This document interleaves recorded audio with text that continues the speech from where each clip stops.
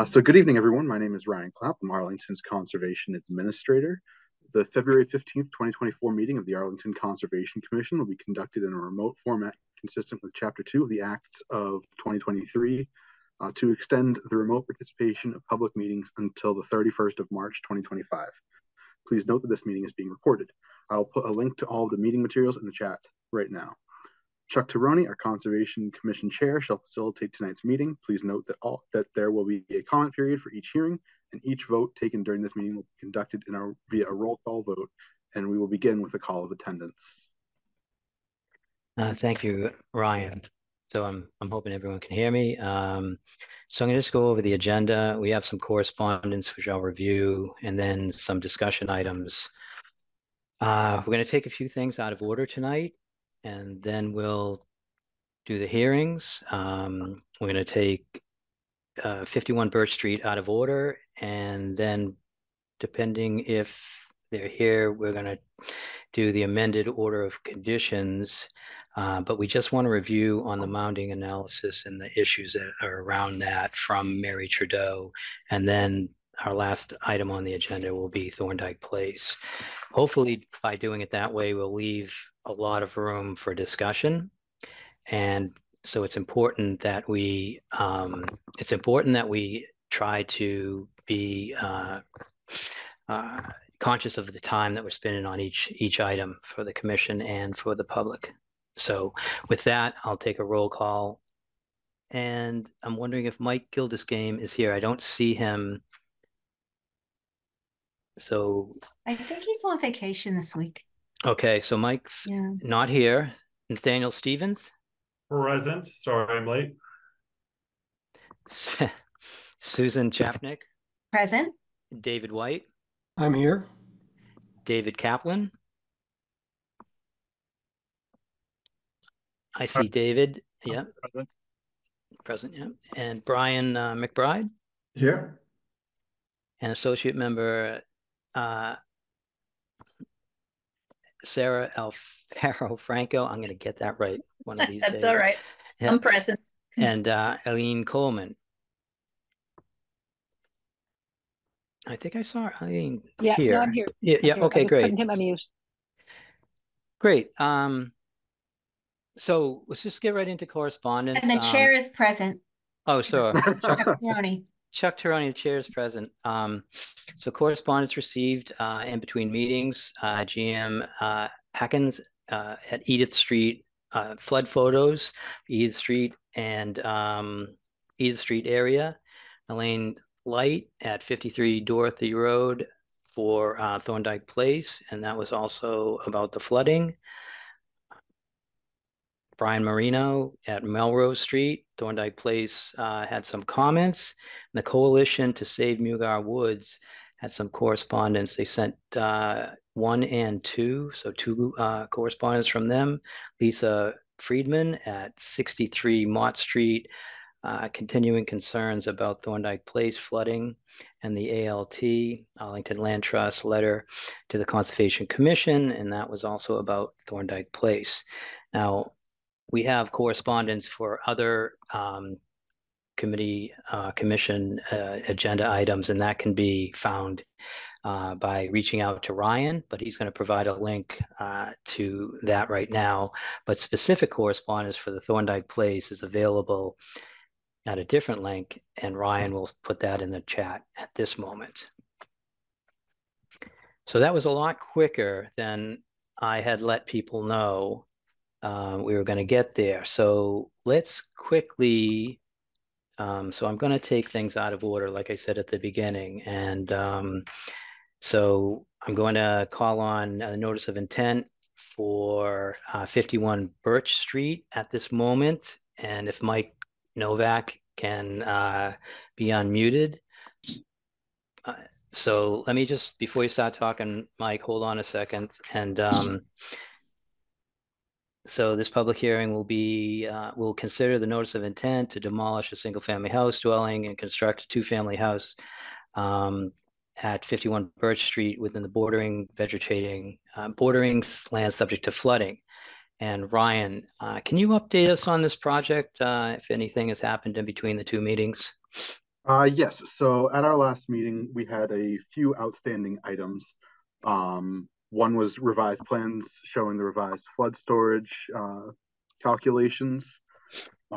We also requested a memorandum from the engineering division, which was just received today, as well as a revision to the stormwater report, requiring a note that there was no modeling in the that was performed. So we received all of those items. We did unfortunately just receive the engineering memo this afternoon, late this afternoon, and the general highlight of it is Bill Copperthorne at the engineering division does not recommend that the commission close the hearing this evening.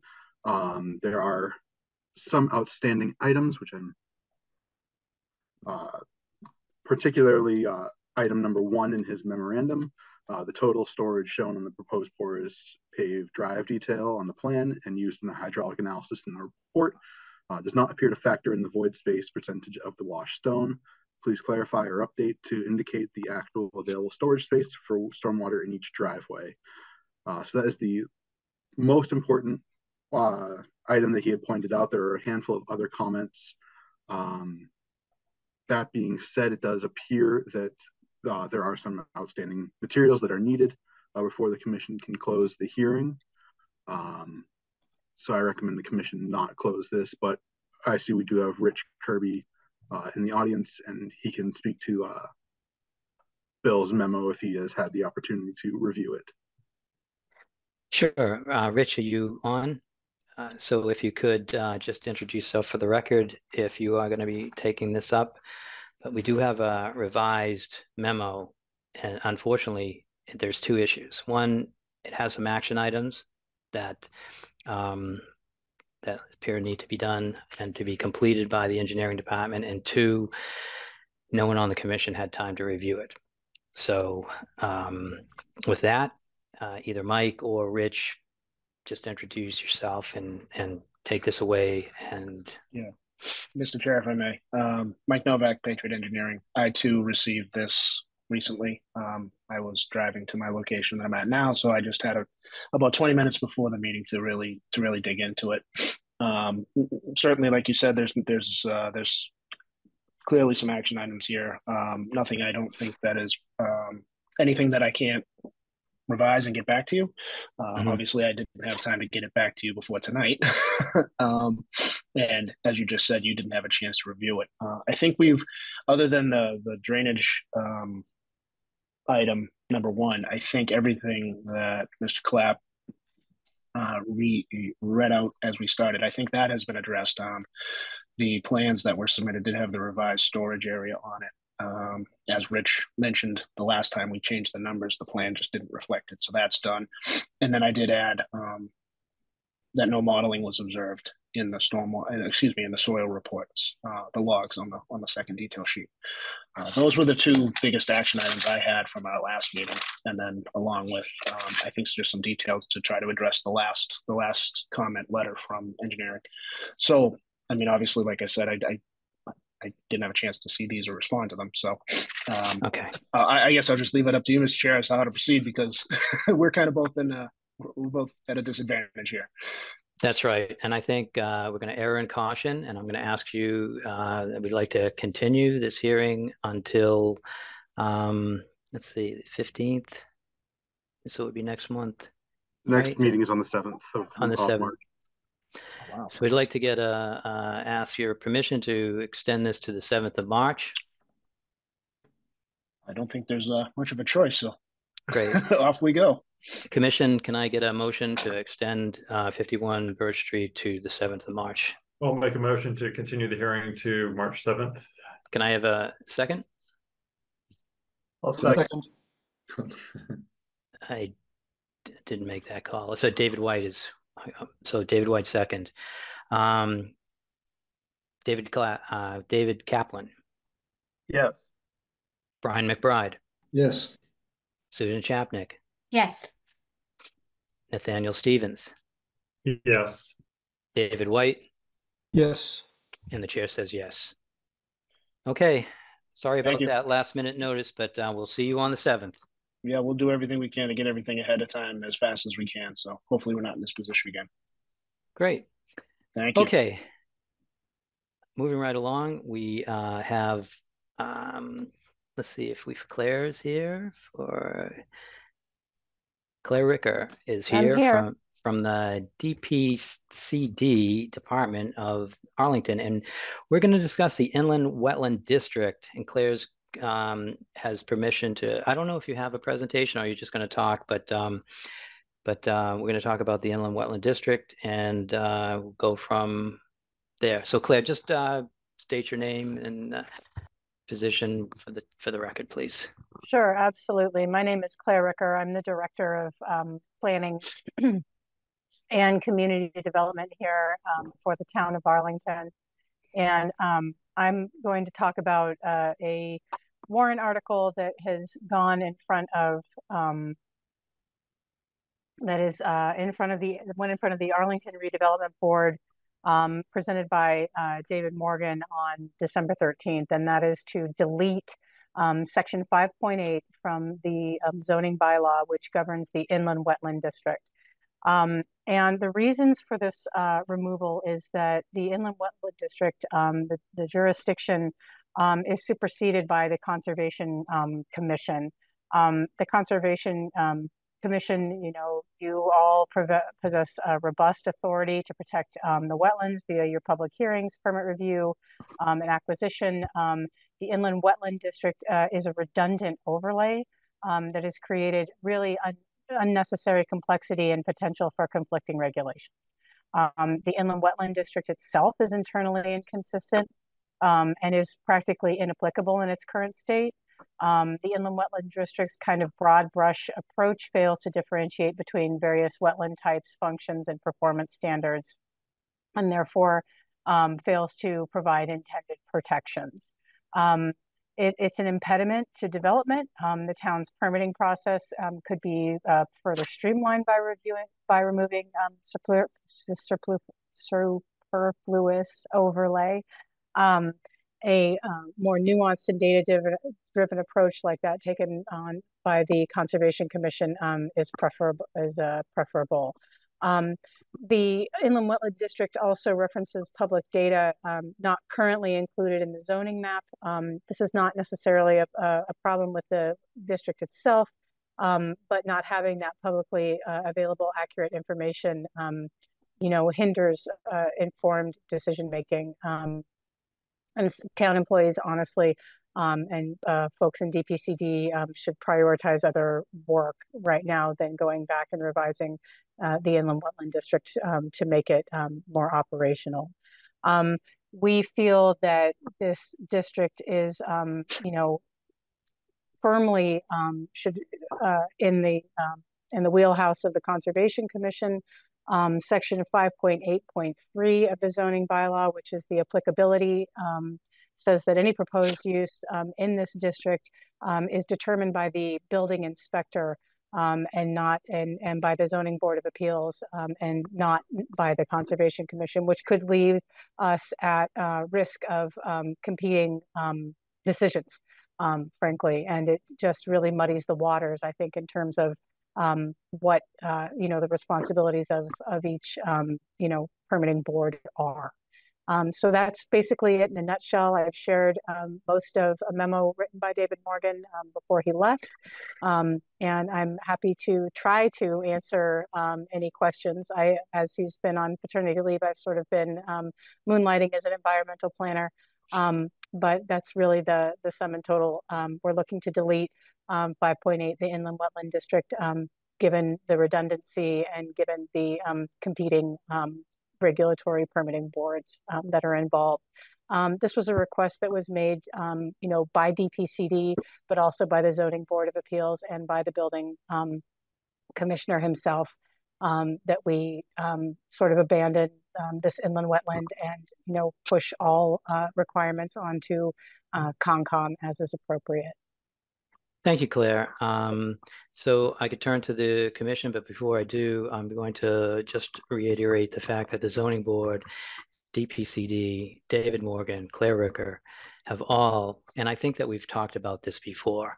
So we can discuss this, or I will take a motion to accept that we're abolishing, or at least support the town meeting warrant to abolish the inland wetland district. Hands for either commissions.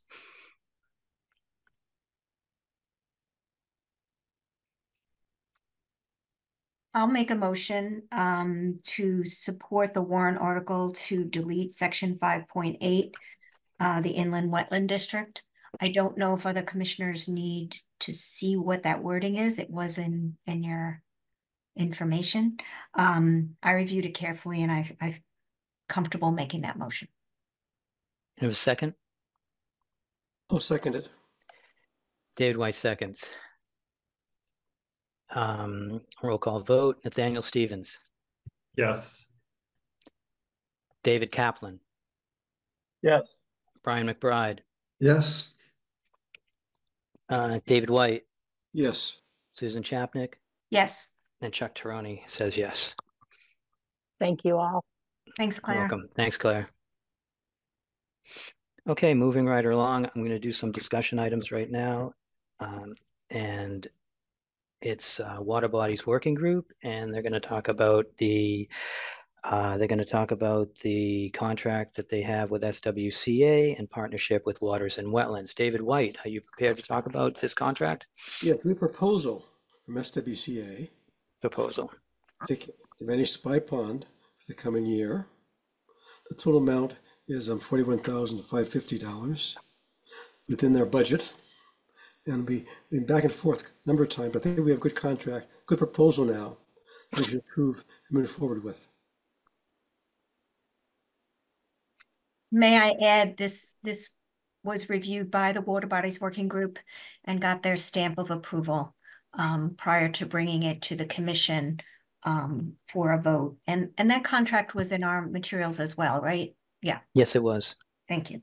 So it looks like if it's there are for any 41 questions, but yeah. 41,505 is Right. what the material is. Right. Which is within budget. Actually, it spans 2 years. It's fiscal year 24 and fiscal year 25. Covers splits fiscal years, yeah.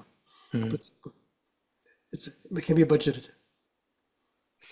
I hope that collaboration between the two, SWCA and Water and Wetlands, works in the town's benefit. This has been a tough road on our aquatic invasive, pathway here. So it looks like it's 41,505, time and material, not to exceed, and they have quoted rates. So it's pretty good for the town. And those two companies are who we've been using lately, and they are, I guess, right at the top. So with that, it's also the second year of a 2-year contract agreement that we have with them. Right, and we made this contract a little more specific so that we get things done in the timeframes we want them. So in the contract, there are timeframes for different tasks. It's for been a things. problem in the past. Yeah. okay. Any other questions? Sure. So any motions to accept? I move to accept the proposal. Have a second? I'll second. David Kaplan. Yes. Brian McBride. Yes. Nathaniel Stevens. Yes. David White. Yes. Susan Chapnick. Yes. And Chuck Tirone says yes. So Can I make one statement? I just hope that just to Ryan, because he may not know the process. So now that we've approved this proposal, we need a contract, and Jennifer will help you get that through. If you forward this to her and tell her that it was voted unanimously to approve it. Thank you. Sorry, Chuck. I just want to make sure that's done. good information. Yeah. No, thank you, Susan. So next on the agenda is item C, approve the use of the bylaw expense account for the Conservation Commission Administrator. I'm not sure how much explanation we need, but we have two expense accounts. One is from state fees, and that is called the Conservation Commission expense account. And the other one is from the bylaws, and that's the bylaw expense account. So we've been using the Conservation Commission expense account to pay Ryan's salary and to offset David's salary. And it's with the David gone and the extra time that Ryan has been working, that that account is either at zero or close to it. So we'd like to have the commission understand that we want to switch to a different account, which is the bylaw expense account, and vote to allow Ryan's salary to be paid out of the bylaw expense account. There's approximately $18,000 in it, so there's no issues with paying for his, whatever else we pay for, and along with his salary. So I think if there's any questions, we'll take them now. But if there's just a motion, we can move ahead with that. Also move. I'll move. Oh, sorry, Brian has a question. Oh, just a quick question. That this won't put us in any kind of pickle as the fiscal year plays out till June. We don't anticipate any problems. Not with the amount of money, and it's also the funds are set up in a way. The funds are set up in a way when one runs low, it can take from the other account anyways. So this is automatically happening. We're just taking a vote to make it official with the Conservation Commission and for everything to be above board. So that's what we're doing. But it doesn't follow the fiscal year process. It's just it's a revolving account. Oh, so okay. it's not the municipal budget. Gotcha. So we can't run out of money in May. Oh yeah. Good. We can only run out of money if we stop getting applications. Okay. Any more questions? Any more comments or a motion? And we have actually, I think Nathaniel made a motion, and then someone want to second that motion? I'll second it. Brian McBride seconded that. And so David White. Yes. Susan Chapnick. Yes. David Kaplan. Yes. Brian McBride. Yes. Nathaniel Stevens. I think I saw him shake his head. Yes. And the chair says yes. So that's all set. Okay. We have an enforcement order, item D on our discussions for 66 and 66R Dudley Street. And we wanted to do a little housekeeping on that. I believe this is your item, Ryan. Can you explain why we need to work on this? Yes. So the property owners at 66R Dudley Street, they had a family emergency come up, and they have not been able to get in touch with the condos, or at least they were not at the time able to get in touch with the condo association. Our previous iteration of this enforcement order required that they coordinate with the adjacent Millbrook Condominium Association by tonight, by the 15th. And then for them to have come back to the Conservation Commission with a plan of action on March 7th. The revision to the enforcement order eliminates the requirement of having them be all coordinated with the adjacent condo association by this meeting. It still holds the same deadline for attending the March 7th meeting with a plan of action. So it doesn't really change any timeline. It just kind of it gives them a little bit more flexibility in getting in touch with the condo association. And I actually did get an email earlier today from Evelyn LaRusso at 66R Dudley, and she did indicate that she has emailed the condominium board, but hasn't received a response as of yet. Okay. Yeah, I reviewed this myself, and it looks like just in the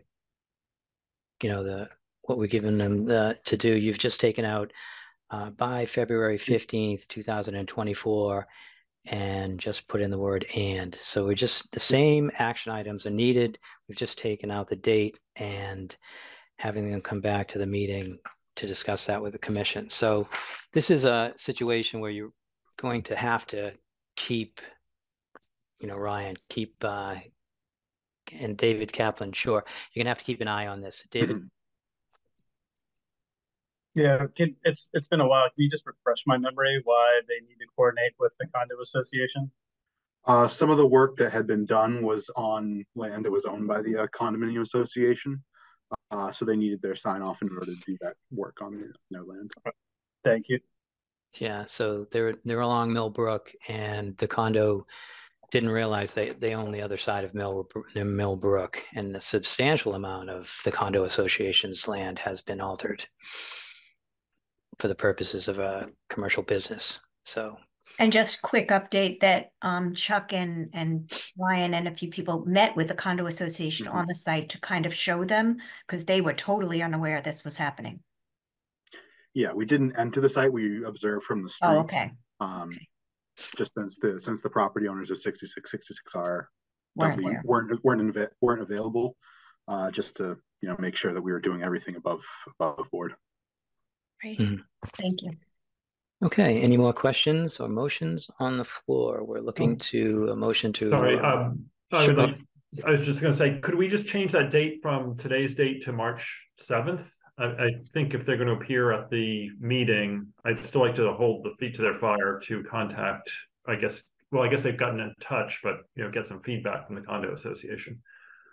So I guess I would vote to amend it to just change rather than eliminate any date, just change the date, and we can change the date again if we need to next on March 7th. That makes, Yeah. The implication in having them attend the March 7th meeting is that they would have been in touch with the condominium association. But does it say that in the wording now? Maybe you should put it up the letter. It does say it in the wording. It says the property owner shall attend the March 7th, 2024 meeting of the Conservation Commission. What purposes? Remind us for what purpose? So they need to contact Millbrook and to ensure that the stock is maintained. I think it's the erosion control is maintained in good working condition, and they're going to need to talk to the condo association. And I don't know if it would be the helpful. only thing they need to do is if, contact them and then try to start working out how that's going to work. Yeah, once you put that up, and we can discuss this a little bit. Sorry, could you enlarge it, please? I'm on a smaller screen. Thanks. How's that? Thanks. Yeah, that's good. Yeah, so that last sentence there is, where the amendment is. So property owner shall attend the March 7th, 2024 meeting of the Conservation Commission for further discussion and to report on communications with Millbrook Condo Association. Oh, I see. Okay. I'm sorry. So that's there, or this is what you propose to add? This is proposed.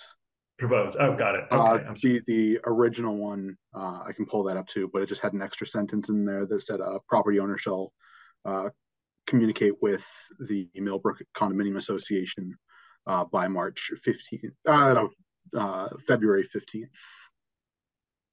Oh, I see. Okay, I understand it better now. Okay, thanks. Yeah, I'll make a motion to move to approve the amended enforcement order. Okay. Second. So are we approving it or are we ratifying it? I haven't issued it, so we would just be approving it.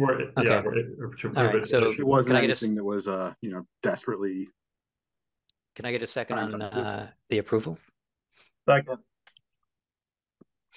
David Kaplan. Brian McBride. Yes. David White. Yes. Nathaniel Stevens. Yes. Susan Chapnick. Yes. Everybody. David Kaplan. Yes. And the chair says yes. Okay. Moving on. We have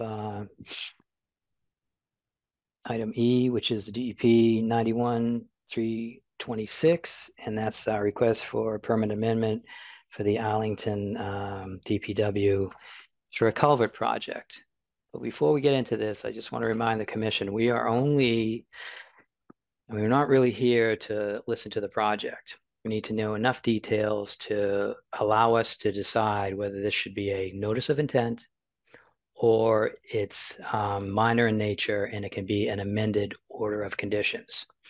The purpose of the project hasn't changed. The scope of the project has not increased. The project still meets relevant standards of the regulations. The resource area is still protected, and the potential for adverse impacts to the resource area values has not increased. And with that in mind, I'm going to bring up, it's Paige, so it's Haley Page from Weston and Sampson. Haley, please introduce yourself for the record. Hello, my name is Haley Page from Weston and Sampson. I'm the environmental scientist who will be handling the environmental permitting for this effort. And I'm also joined by the project architect, David Steves, and also the project engineer, Elena Compter, just in case any questions might come up. So I guess to start off, we do have a presentation prepared. However, due to the fact that this is kind of preliminary and getting the actual approval on whether an amendment is appropriate filing for this project, I guess I just wanted to first give a quick statement that the proposed project essentially is limited to the culvert that is running across the DPW facility located at 51 Grove Street. It is proposed to install a glass reinforced plastic liner within the existing culvert to improve the carrying capacity of this culvert at this time.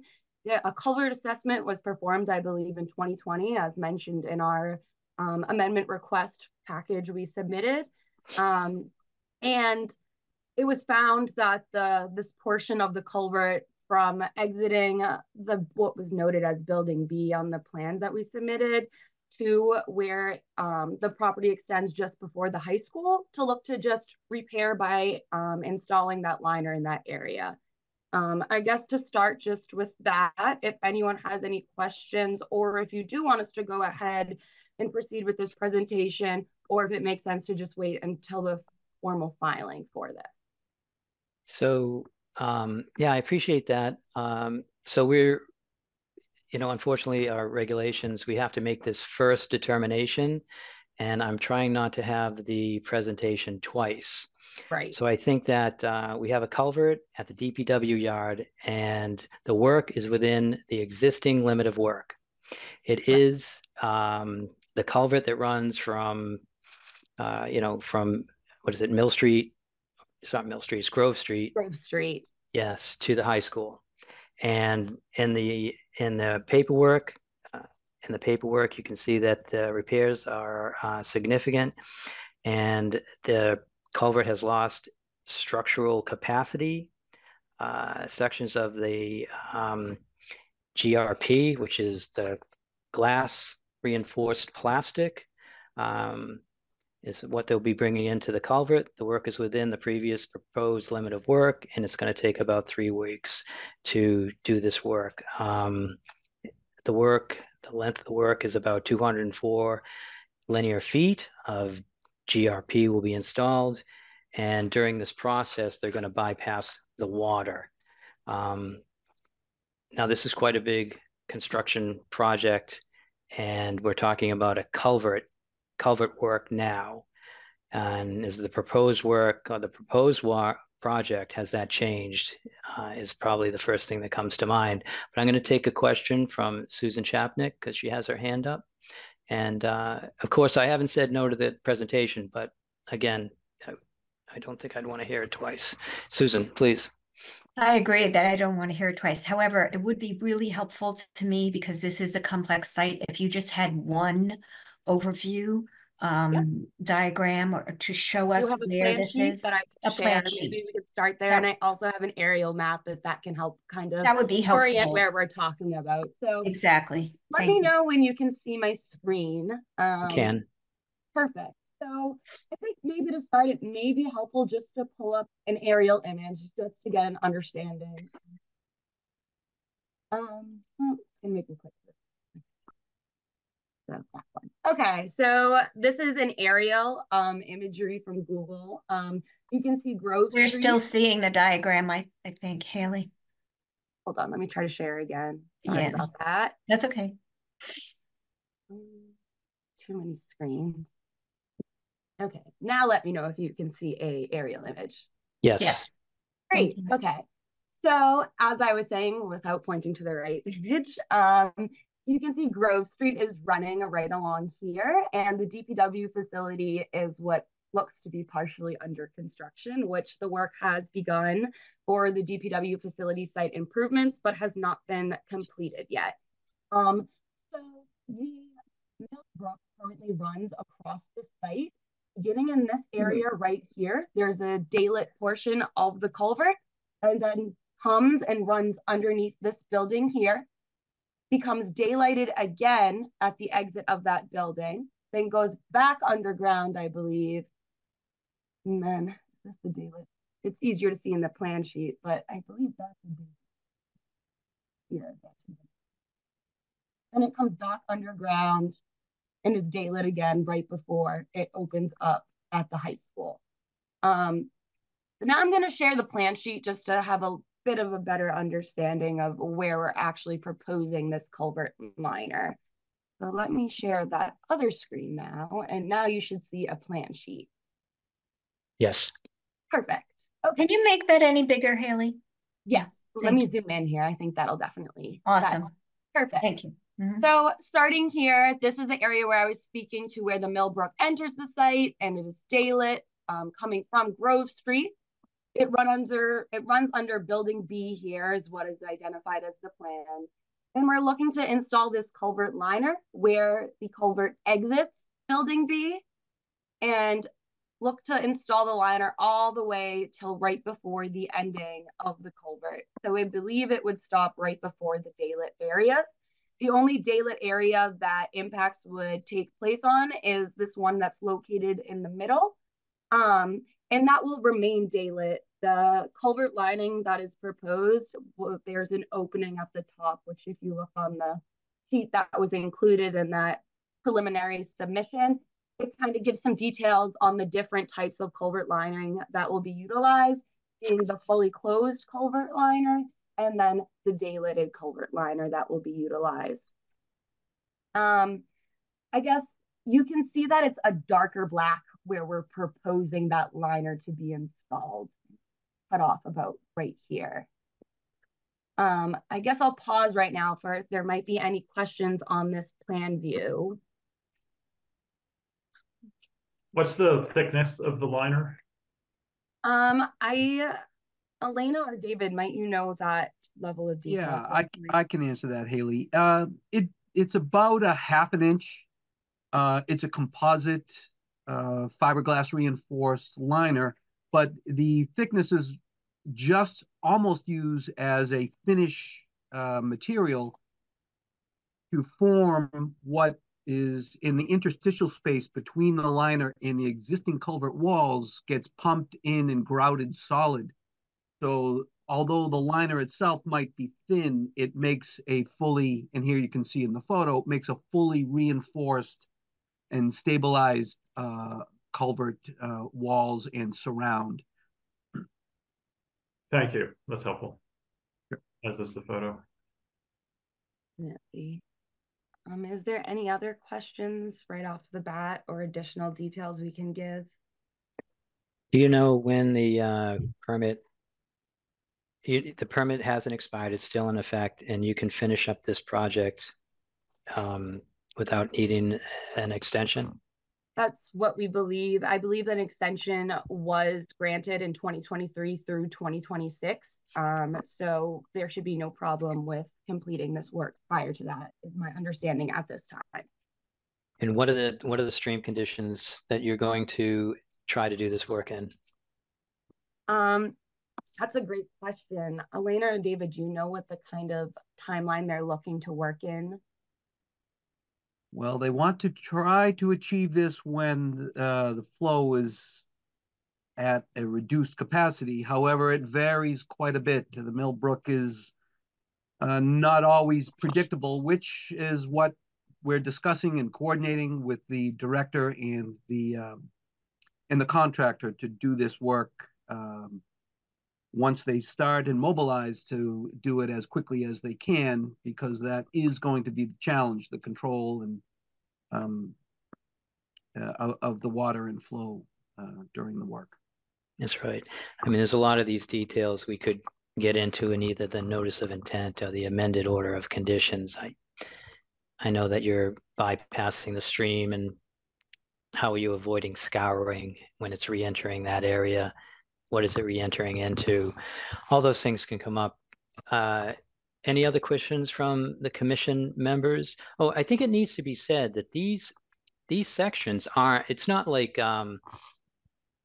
jacking, the culvert or like a lining or anything like that. These sections are, and David, I'm going to let you answer the question because I think they were like 5 feet long or something like that, maybe a little bit more. Yeah, about that, 8 feet. They're about 8 feet. Yep. And I was told they walk them in, but in the application that we got for tonight's meeting, it says they're going to pull them through, and but it seems like people would have to be in the culvert to properly support them and wedge them against the sides. So David Kaplan has his hand up. David.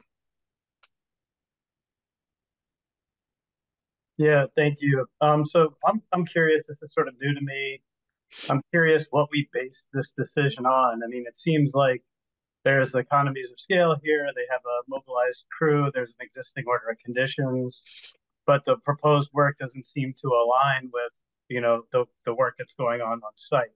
We're talking about in-stream culvert work versus a project that's basically just there to protect erosion and sedimentation into Millbrook. So I'm just curious what if there's precedent, to be able to move forward with an amended order, or if the nature of the project is so different, what's there that we're required to ask for a new notice of intent.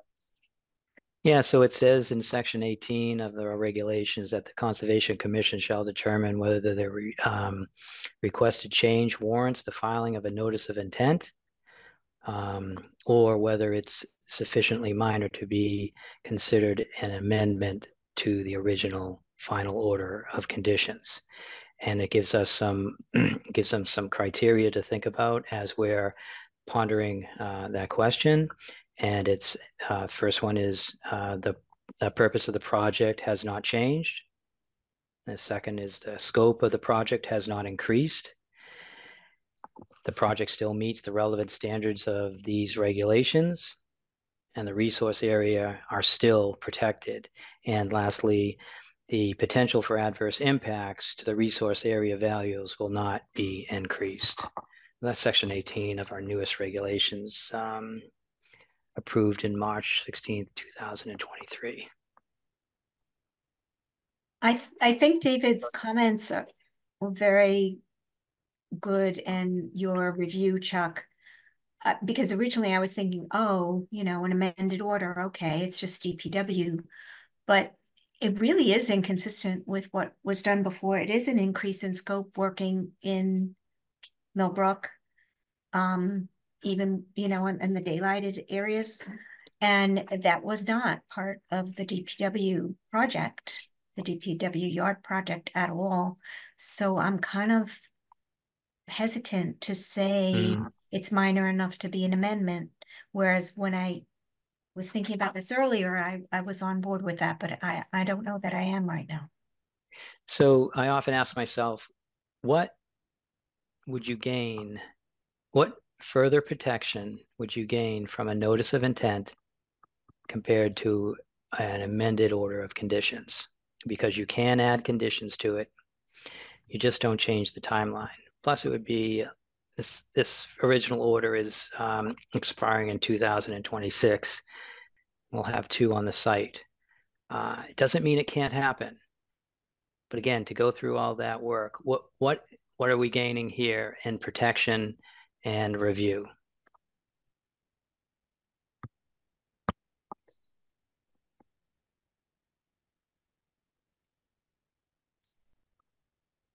Although respectfully, Chuck, I don't think that's the criteria in the regulations. I think you have a good pragmatic approach to Absolutely what you said, but no, that's exactly why I said it. So yeah, exactly, yeah. And here I'm just trying to look. So we cribbed off the DEP policy about what an amended order is, and I'm just trying to think because I think there's some examples in the DEP policy which I have up on my screen. Let's see. So yeah, under DEP, the issuing authority shall consider such factors as whether the purpose of the project has changed, whether the scope of the project has increased, whether the project meets relevant performance standards, and whether the potential for adverse impacts impact to protect the statutory interest will be increased. Yeah, so we have identical. So here, let's see, I thought there's some examples. No, there aren't. I'm sorry. It's another policy has some examples. But I'm with Susan and I think David to say that it's borderline, but it is actually, they are assuming, my recollection is the same as Susan, is that previously they did not propose any work on bank or in land underwater or in the stream channel itself. So in fact, we do have additional resource areas. We're actually in those resource areas, not just in the riverfront area, resource area in the buffer zone. So my inclination is just to have them file a new notice of intent, which I think it would be a similar lift to what they'd be doing if they were doing an application for amended permit anyways, because that does require public notice, a butter notice, and a hearing and all that stuff. So it's the town, they're not going to be paying a fee. So there's no argument there about, well, they've got to pay another filing fee. So I think it might be better to do it. That'd be my inclination. It's a close call, but I think my inclination is that it would be a new notice of intent. Yeah, so I know the way the regulations were written, that's where it points you. But again, the pragmatic approach would say, why do we need to do that? And I still stand on that. We're not getting anything else. It's being recorded. But we wrote these rules and we're supposed to follow them. And I think that's the reason why we're moving forward here. So with that, and the fact that this has been 15 minutes, let's more comments or motions. And I think Nathaniel was ready to make a motion. I will just make one more comment very briefly, that we are increasing, as Nathaniel said, or changing the resource areas we're protecting. And that's, to me, a big reason to go with an NOI, is because we're looking at land underwater, we're looking at bank. Those were not resource areas we were concerned with. But you saw the small openings that were, so, and it's armored bank and it's a padded base. Right, so, and we'll have to divert. But those exist. It is land underwater, and even though it's under concrete. Right, and how is that going to get done, and what effect is that going to have? I don't know. I think it needs to be a new NOI. Well, and I'm curious too. I mean, if we're talking, like you said, you mentioned land underwater. Are there, any kind of new standards for, natural bottom culverts, fish? I know it seems like the proposal is to kind of hermetically seal off the bottom portion, and I'm not entirely sure how naturalized the existing bottom of that culvert is. I know it's dark. I know it's I'm not sure how valuable that habitat is, but there seems to be, under the proposal, a substantive change to the nature of the bottom of that culvert. Okay.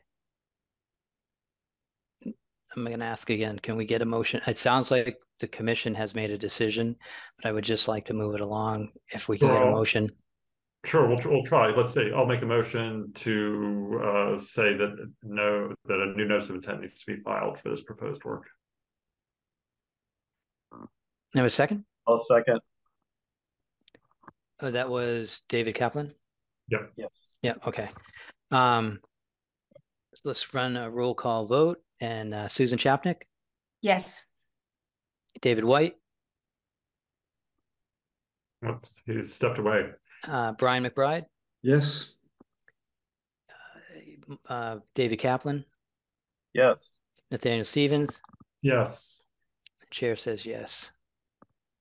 And David White's not here, so we have a majority anyways, right? yeah, we have a majority. So let's just okay. Before I run away, can I just ask one quick question with the understanding that this will be a new notice of intent? That means, you know, we need to recalculate impact numbers associated with this portion of the project. And the riverfront area on this site is associated only with the daylit areas. And through the existing open order of conditions, we did quantify impacts to riverfront area for the actual overall site improvements that will take place within. However, for this portion of the project, the only thing that would take place within the riverfront area would be being able to drive over to bring in the culvert lining into the actual culvert.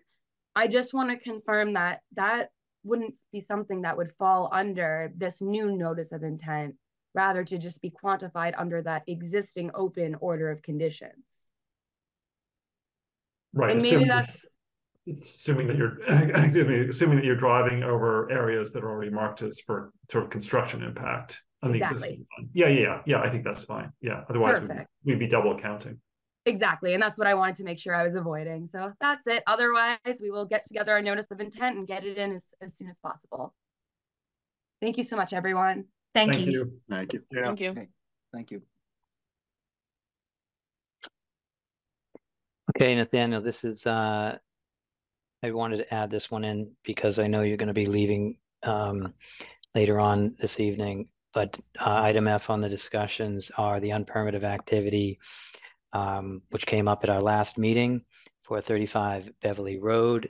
And so it's there's a picture, I'm not sure Ryan has it prepared, of the jet ski on the bank of the Mystic.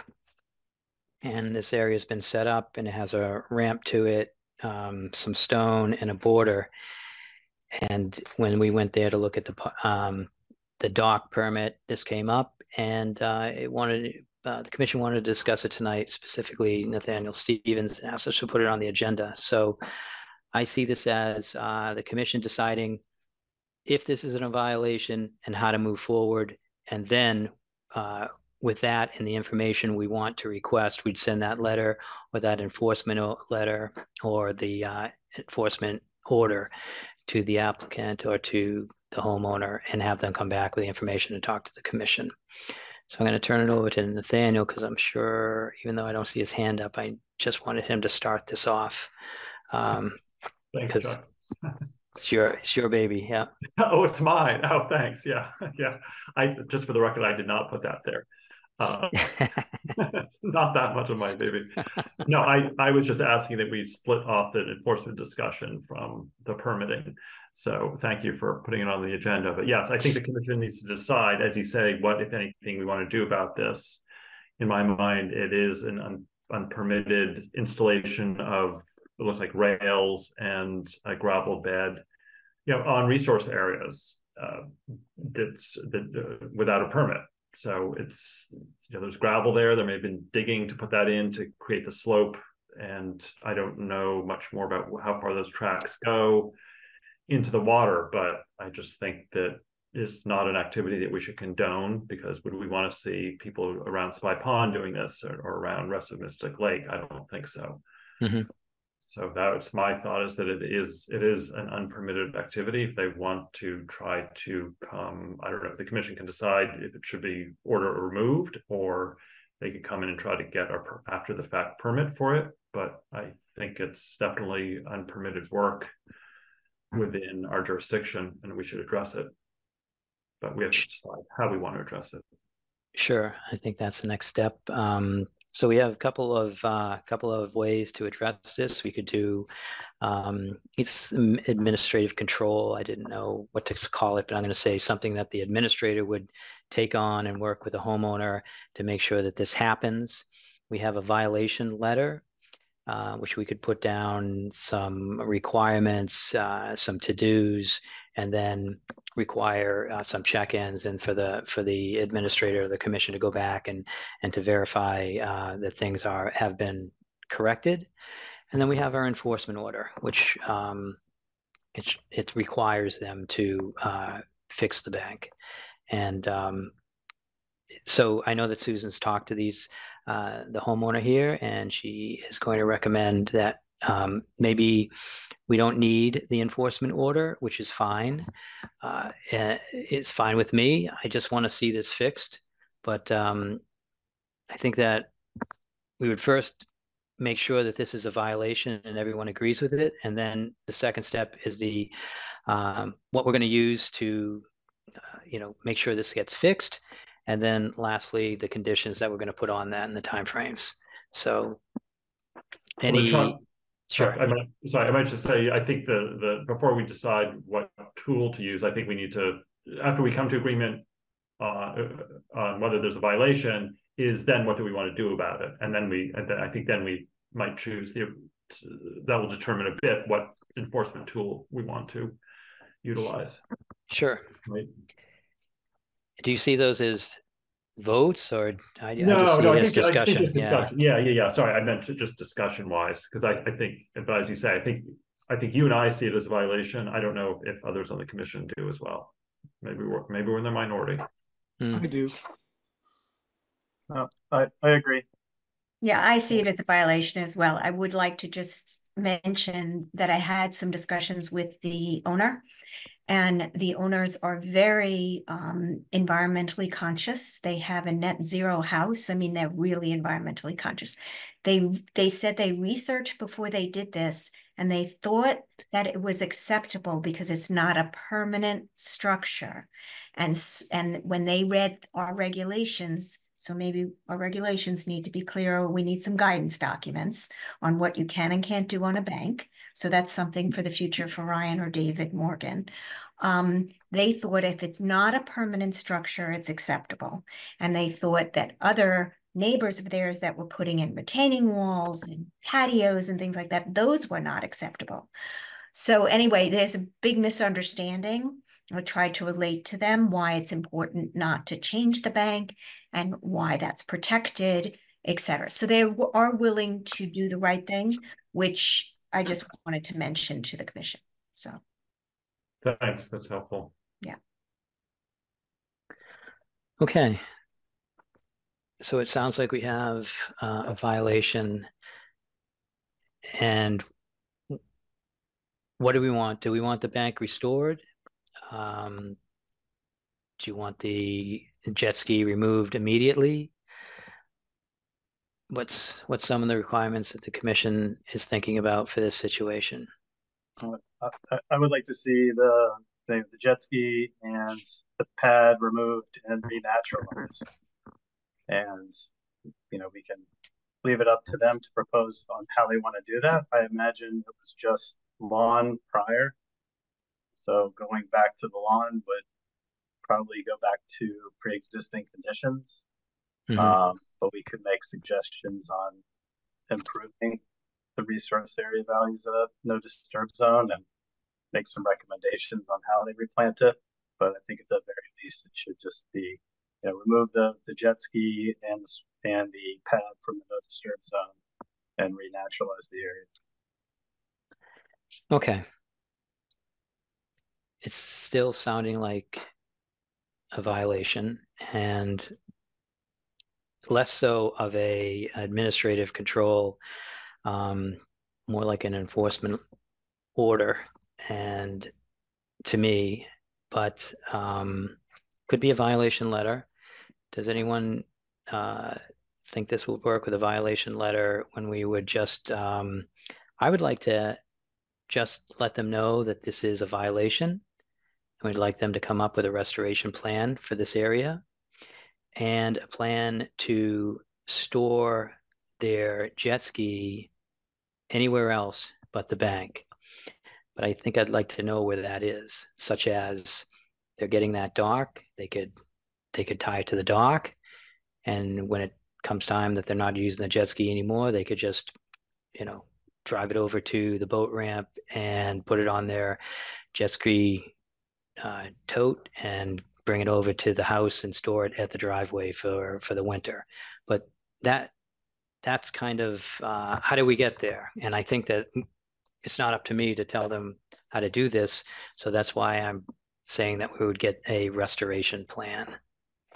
Yeah, I agree, Chuck. I like David Kaplan's suggestion about what to do. I would just add that maybe, like, going with what you just said, Chuck, is have them submit a restoration plan to us by a date certain.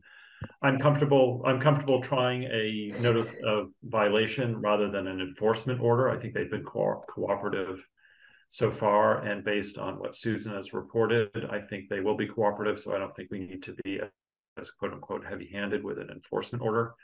And we can give them a deadline, and if they don't meet the deadline and don't have a reasonable excuse for not meeting the deadline, we can move to the next step of enforcement, which is an enforcement order. Okay, so how about it's a violation notice? Is that what you're suggesting? Yes. Violation So notice. can I just get a clarification? And this is just a point of procedure that maybe I don't understand. We've had different letters sent to different people over the years. So for example, to the Arlington High School, we had a non-conformance letter. It wasn't, not Arlington Catholic for the turf field. It wasn't a violation letter. It was like one step below that, being nice about it. You know, we've noticed this, can you please fix it?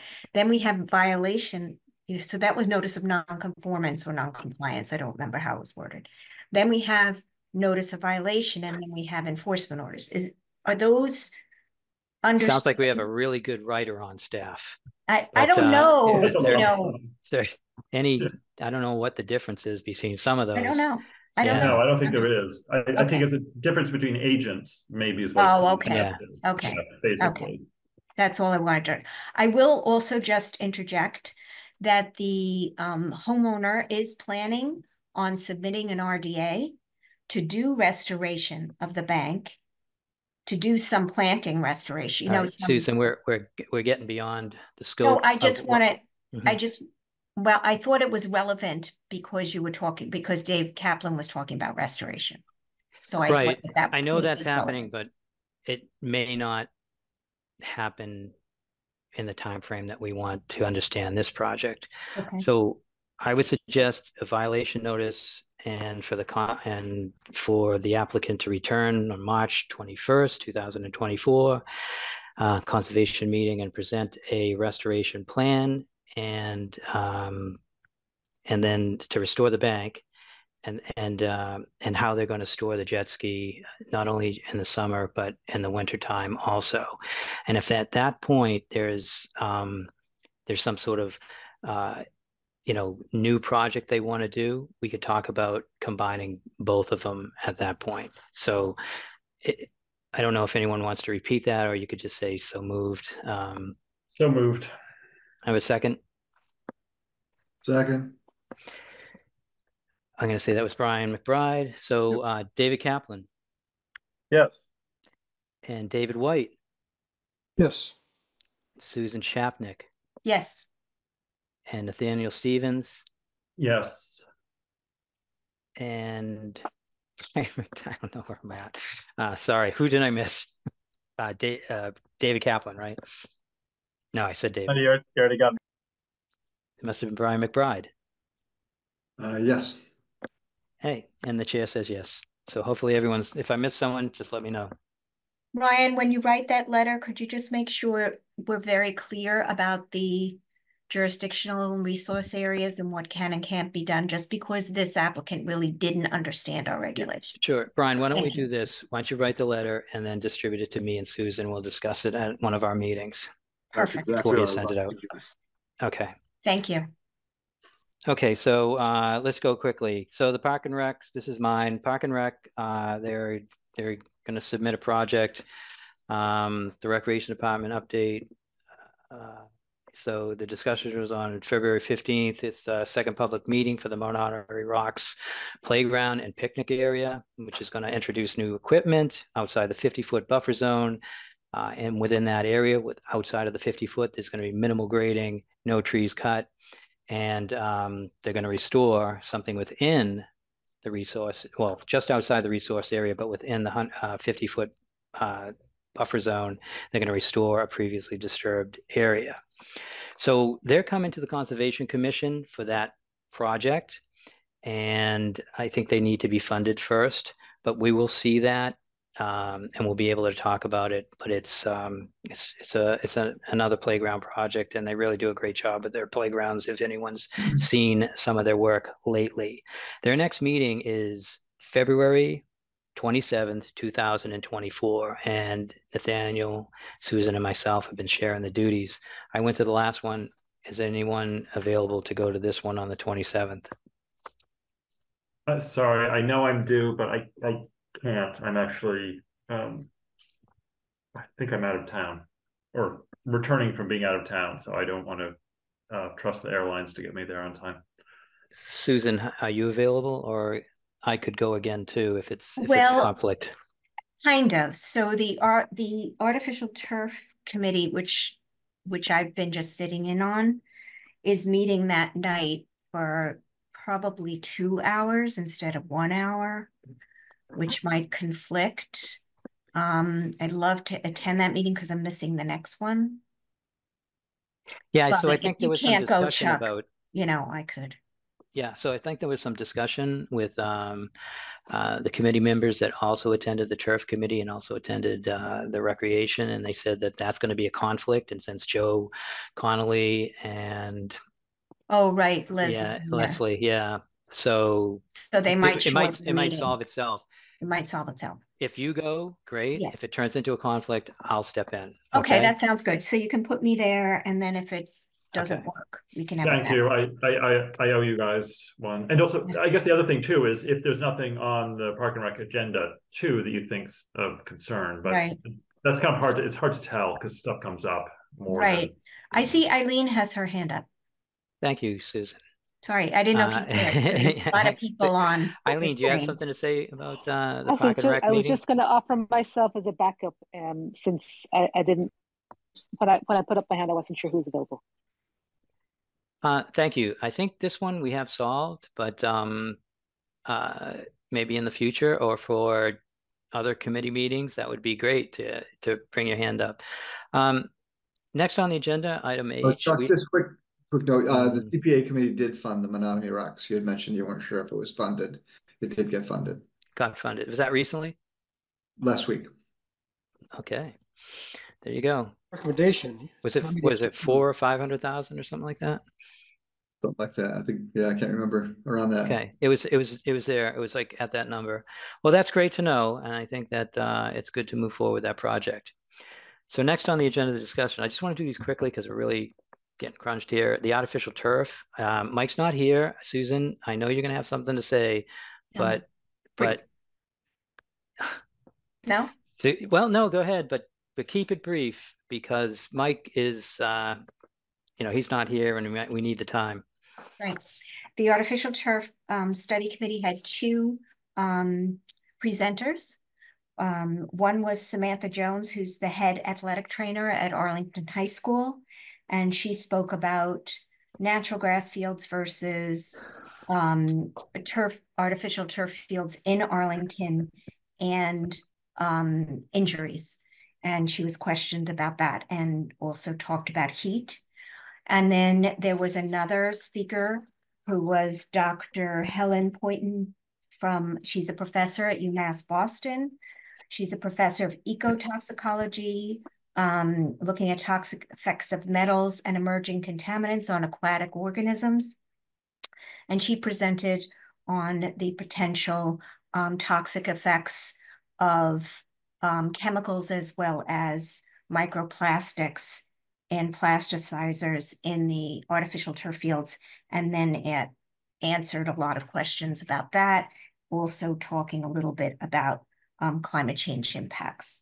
So people that are interested in that, Natasha Waden does a really good job of doing the meeting minutes, and all the materials are up on the website.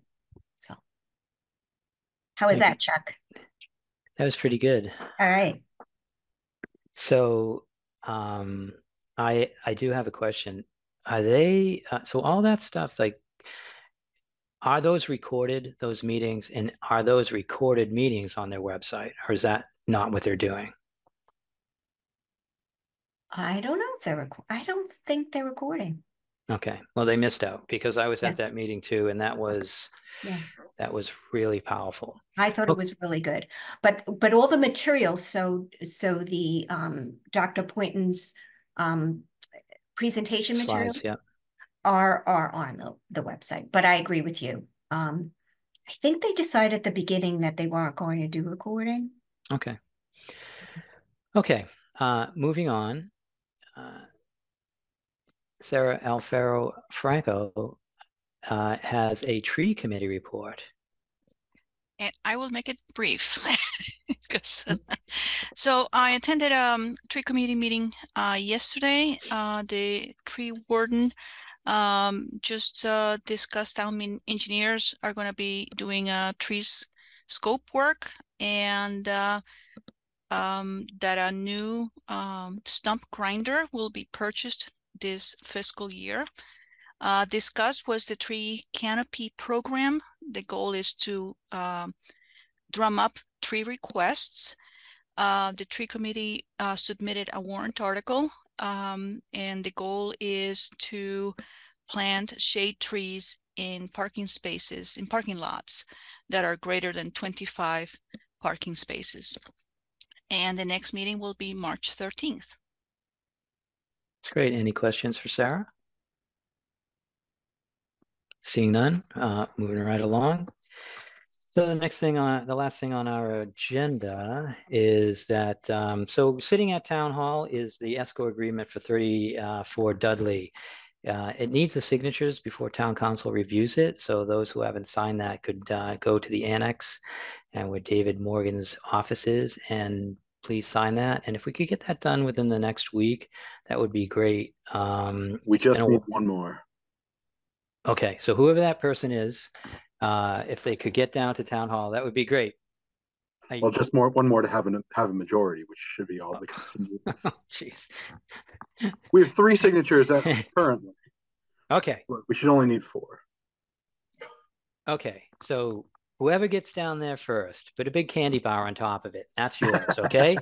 So we'll go from there.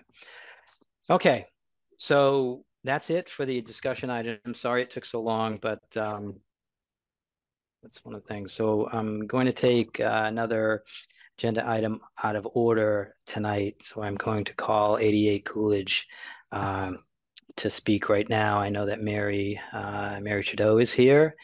And Mary, I'm just going to set it up by saying we're just wondering about this mounding analysis. I know you submitted a report on some other issues, but we can do that later after you've made a request to the commission, if that's what you're going to do, or discuss the mounding analysis and the issues that surround that.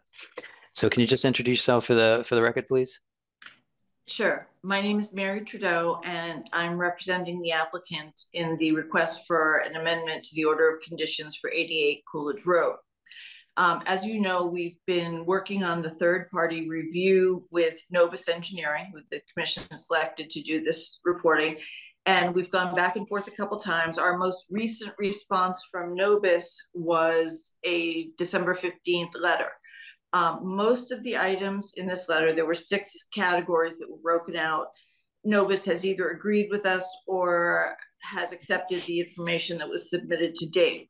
They did make some red line comments on our site plan. Our site plan showed the perimeter drain and drain system that allowed for water to move beneath the foundation atop the existing bedrock surface of the lot.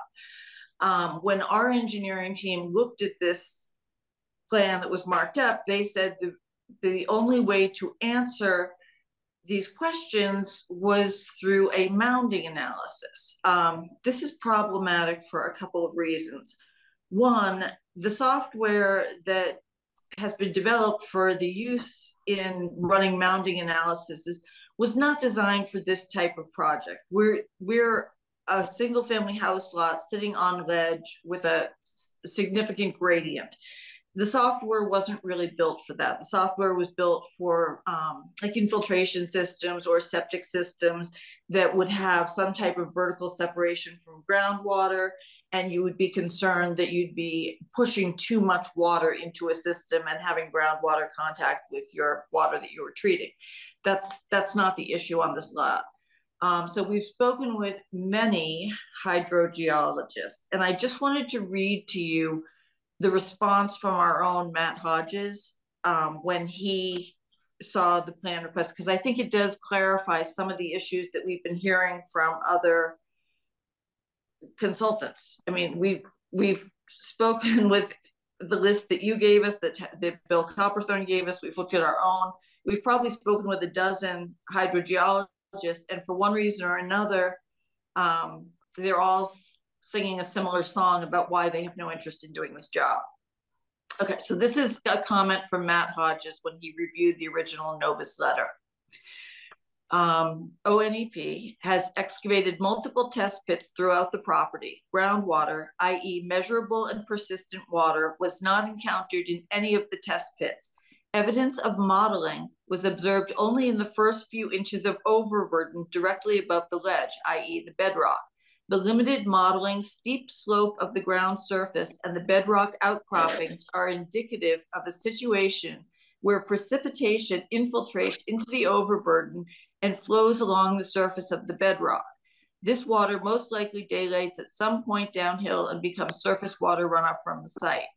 To the extent that an existing groundwater elevation could be established at the site, that elevation would be beneath the surface of the bedrock. And that's kind of a key point. Okay, he goes on to say, stormwater structures, stormwater temporarily stored in subsurface structures will not change the groundwater elevation because that stormwater will never be in contact with groundwater. The thin layer of modeling above the bedrock is evidence that the bedrock is impermeable relative to the overburden. Mounding of the stormwater will likely occur while the water exfiltrates from the storage structure. The duration of that exfiltration will be on the order of days and will necessarily be followed by periods of no exfiltration, i.e. periods when it's not raining.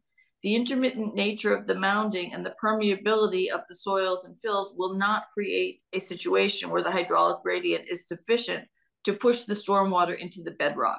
Therefore, we conclude that the proposed stormwater storage of stormwater, Therefore, we conclude that the proposed subsurface storage of stormwater will not change the groundwater elevation at the site. And that's basically the response that we got from the other hydrogeologists. They just said that this site, it's not an appropriate measure and that they don't have the capability to run this type of thing. So what we would like to propose to you is that we submit our responses to whatever questions our team has been able to answer on the Novus letter, which is basically all of them, and address the comments on the site plan as best we can with the engineering team that we have in place. We're not planning on submitting a mounting report because we literally can't find anyone to take the task. So you're requesting that we waive that requirement? Well, I'm requesting that you will let us submit what we feel is a complete response and let Novus address it. That most of the people that we spoke with felt that Novus would accept an answer that said this is not an appropriate question for this particular site because. Mary, do you have, does this applicant have a stormwater management report with stormwater calculations? And if not, could that be provided and also sent to Novus to review? I believe we probably do from the original filing. I wasn't the wetlands consultant, but I can look back and have Al Gala pull that together. Because that would likely answer some of, it's a really unique site that we don't get runoff from above because of the way the roadway is graded and the roadway bedding being in place. We have a ledge site. We basically handle water that comes right directly from precipitation hitting the property. Groundwater is not an issue. Okay. Commission, any questions? Nathaniel Stevens. Just a comment. I think I endorse Mary's approach. I think they should submit what they have. We should have Novus review it and respond in writing to it, and then we can go from there. Sure. Would that include the stormwater management report? I think if they have, I'm trying to remember if they had. I don't remember if they prepared one. It's been so long, but yes, certainly if they have one, certainly provide it. I guess, do we want to require them to do one if they don't have one? I guess if you're asking for it. Let me see what we have before we get into that. Sure. Yeah, I mean, I think that's really an additional item. I did talk to Jim Vernon about this, and that is something that he suggested. So our peer reviewer believes that it's important. But if you have it, it's great. If you don't have it, maybe you have to come back to the commission. But so we have Nathaniel Stevens saying submit what they have to Novus. I'd like to add the stormwater management report into that. And what do others say? Any other hands? Chuck, can I just add to that? What I guess it might be helpful to understand, get from Jim Vernon, who's our peer review consultant, what aspects of the stormwater report he would like, because I think that a traditional stormwater management report, going over all 10 of the stormwater management standards might not be pertinent to what Jim is trying to get at. I don't think that's what he's asking for. I suspect he's asking for the background information that allowed us to design the system that we have proposed. The size and stuff. The HydroCAD calcs and stuff. Yes. Okay. Right. So that's my point. Is you definitely have that information, so that should be easy. Okay. Okay. Any other questions? I think Nathaniel's set. Okay. I don't think this needs a vote. I think we just need to agree to it. Do you want to vote? Well, we need to vote to continue the hearing, right? Yes, please. Yeah. And Mary, how long do you need? Sorry, go ahead, Chuck. I would like to request that the commission continue the public hearing until the next meeting of the commission, and we will submit information to you prior to that meeting to allow you and your third-party reviewer to inspect it. Okay, so I make a motion to continue to March 7th. I'll second. So, I just want to make sure that I understand this. So you're going to come back to the next meeting, or you're just keeping, you're just kind of tagging that meeting, but if our reviewer doesn't have enough time, you would continue again? Of course. We will try and get you something within the next week. We have our answers prepared. I've just got to collate them. Okay. If Novus can turn it around, that's awesome. If not, we'll bug them. Sounds good. Okay. Okay, so we have a motion and a second, and let me go through the I'm going to say Mike Gill's game. Susan Chapnick. Yes. And David White. Yes. And David Kaplan. Yes. And Brian McBride. Yes. And Nathaniel Stevens. Yes. And Chuck Tirone says yes. Okay. Thank you. Thank you. Talk to you soon. Thank you. Thanks. Good night now. Night. Good night.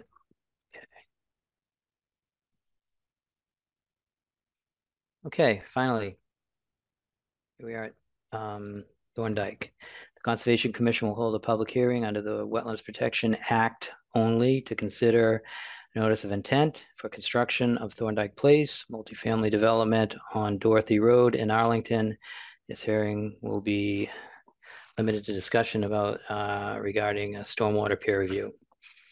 And with that, my screen is blocked. Excuse myself again. Oh, and David White will recuse himself from this discussion. And with that, Hatch, I did see Duke here before, and so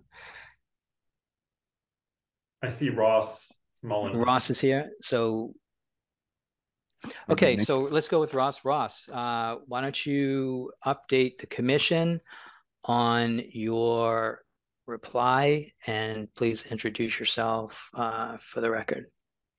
Thank you, Mr. Chair. My name is Ross Mullen. I work at Hatch, and we completed a third-party review of the Thorndike Place development on Dorothy Road. And just as a recap, it's a 6 townhome and 1 4-story senior living complex on a 17.7 acre parcel.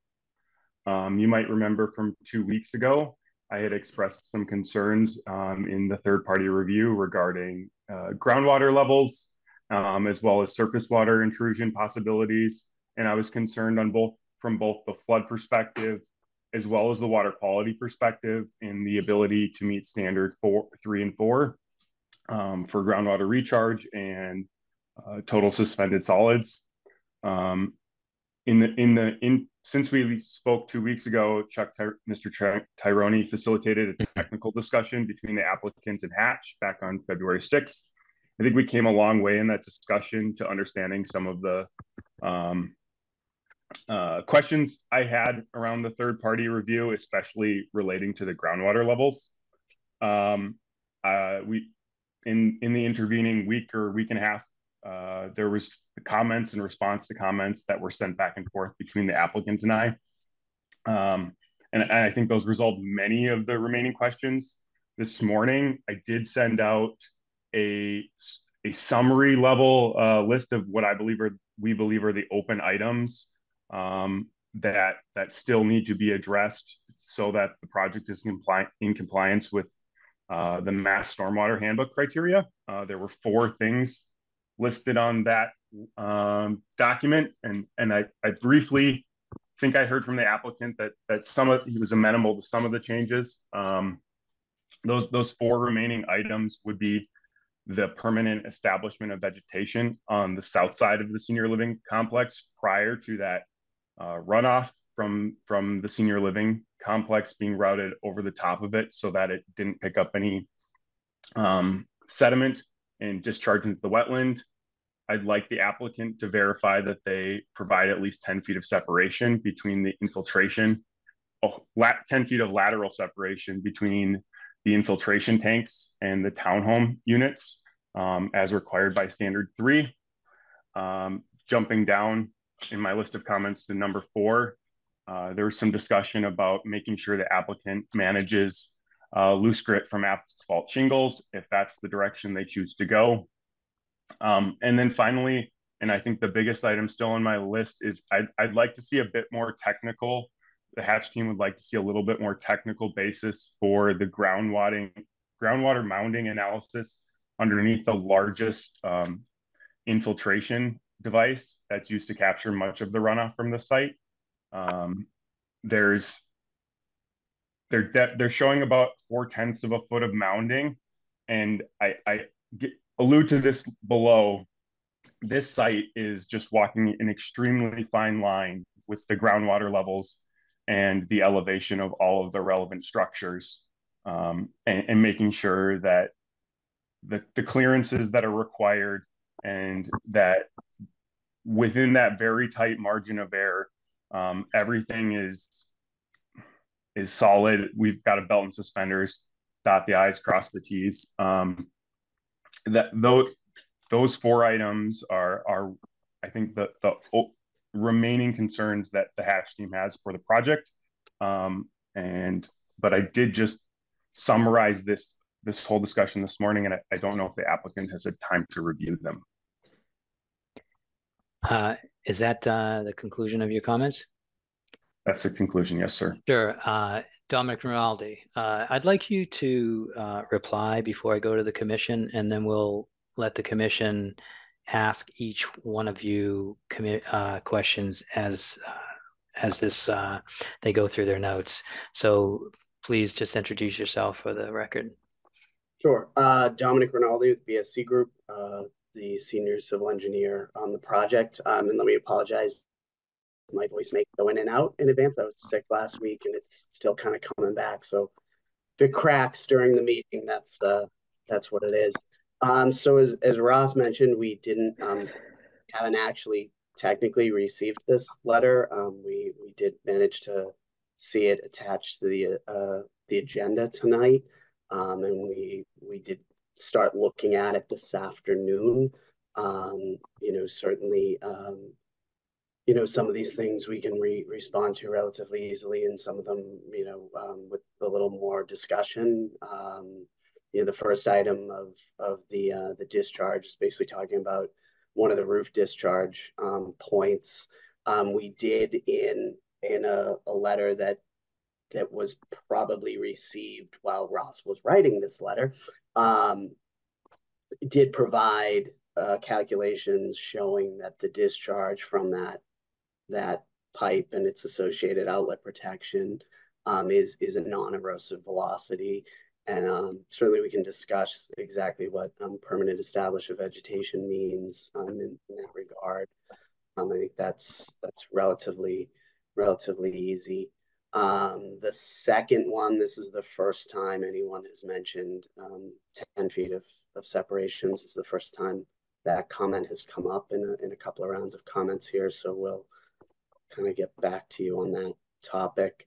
The third one, which is probably the biggest one, is, as Ross mentioned, they asked for additional information about some of the variables that we used and how we determined them, and we can provide that information. Going into it here is very technical, and I don't want to burden with her with that.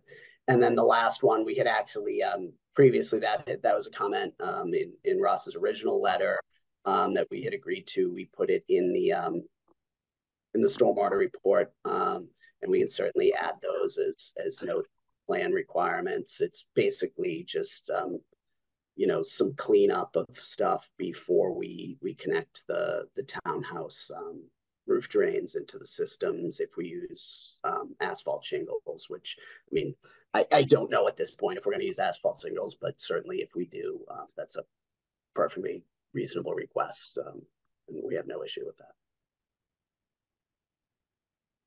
Okay. So to the commission, looking for questions for either Ross or Dominic on this. And I'm not seeing any. And so I'll start out. Maybe that'll help. So I guess number 4 on the hatch, the latest hatch report talks about the asphalt shingles. What I was wondering about that is, are you going to set up something at the discharge point to manage the water until till that area is vegetated? Do I have that? I don't know if I have the right one. That one's a little you're kind of combining one. I'm combining two, but I think that's number 1 I was talking about. So yeah, and so what we have on that outlet pipe is a riprap dissipation pad. So basically there's a detail in the plan set. It's a riprap. It bowls down a little and has an area that is a level spreader and causes the pipe outlet to the pipe discharge water to slow down, goes over the bridge and spreads out in what's called sheet flow, which is that slower velocity spread out flow. And that's the calculation we provided. Was we modeled that. You usually don't model that. We modeled that in to show in the 100-year storm, it's less than 2 feet per second, which is a non-erosive velocity. What we'll do is, so that outlet gets built, that outlet protection gets built as soon as that pipe is built and ready to discharge anything at any point, which obviously comes once really the building is sort of tight and enclosed and the roof is actually catching rainwater and discharging it. And what I imagine we'll do is, provide, that area is a little bit depressed as you go away from the building already, and we'll probably provide some sort of temporary settling basin or something during construction until everything can fully be established. Yeah, so what my concern is, and I'm going to skip back to the asphalt shingles. So I see the roof going on quickly and the gutter system going in and the downspouts going on, if that's the way you're going to work this. as soon as possible, because it manages the mess that's around the building. And since it can't go into the discharge, the underground infiltration system, where's it going to go? And how do you propose to manage that until all the gravel that's from the roof that gets into the gutters is cleaned out? And then again, so the problem with, from what I hear from Ross, the problem with those little granule asphalt stones is they'll get into the crevices and block up the infiltration system. So it sounds like a smart idea, but how are you going to manage that system until everything's ready and I guess the gutters can be cleaned out? Well, initially, I mean, it'll be a system where we'll work with the contractor again, basically like a temporary settling basin or a small diversion swale that'll route it to a temporary settling basin on site as these things. And then once the roof is on and the shingles are established, and I mean, honestly, I was even thinking from the concept of their description of when they go on, you get a hose up there and wash them down or something to sort of speed up that process of getting, really, it's kind of the stuff as you bang the shingles in that breaks loose. And then once that's kind of done, it's just your typical roof, which as you know, doesn't require treatment under standard. I think if you're diverting the water once into it's kind of there, once it's kind of done and that's all cleaned up, then that connection gets made underground. Sure. So yeah, if it's going into a settling basin, that's fine. Stone, it's going to drop quick. So I think that's great. We'll just have to think about maybe a condition on how long that happens and when. But I'm glad that you're prepared to not connect it immediately. I see Nathaniel Stevens' hands is up. Thanks. And with the risk of getting too technical, Dom, you mentioned that you guys were going to do some revisions to your mounting analysis, I believe you said. Well, I didn't say revision. I said what they've asked for is basically backup information, right? Is where did you come up with some of this information? Oh, okay. Because, all right, well, I guess related to the mounting analysis, we had a comment from Scott Horsley, and so I just want to turn to it so I don't butcher it. It's quite technical. He mentioned that your groundwater analysis relied on a modeled infiltration duration of 0.46 days, which is about 1.1 hours to simulate the impacts of a 24-hour storm. And he says the stormwater report does not provide an explanation. I don't know if that's the information you're going to provide, or that is part of the information that I believe Ross asked for. Okay, I wasn't. Duration of infiltration period, which is one of the questions. Okay, great, because he just goes on to say, and I did check this in the handbook, that it requires that the groundwater modeling analysis be conducted for the 24-hour design storm, 10, 24, and 100-year events. So those storms by duration, by definition, as you know, Dom, but maybe others don't, have a duration of 24 hours. So that's also, I was hoping that can be addressed, and it sounds like you're headed that way to do that. Yes. Thanks.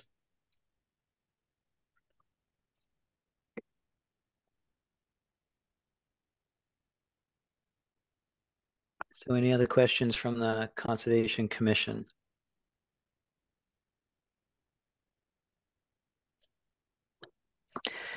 So I'm just going to follow up with one other question. So Dominic, I've been concerned about the sump pumps, and I know it was just mentioned, but it makes a lot of sense that these units are going to have sump pumps. And you haven't determined that yet, but I'm still wondering where that discharge, if they were needed, is going to go. And the reason why I'm concerned about that, probably unlike anyone else in the neighborhood, is because per 10.04 in the definitions, again, one of the examples of alteration would include lowering water levels or the water table. So it concerns me that with all these new buildings possibly discharging just to keep the basements dry, I'm concerned where that water's going and that we're not going to have some sort of alteration. So I don't know if you're prepared for that question, but if you are, great. But I did ask it at the last meeting. So,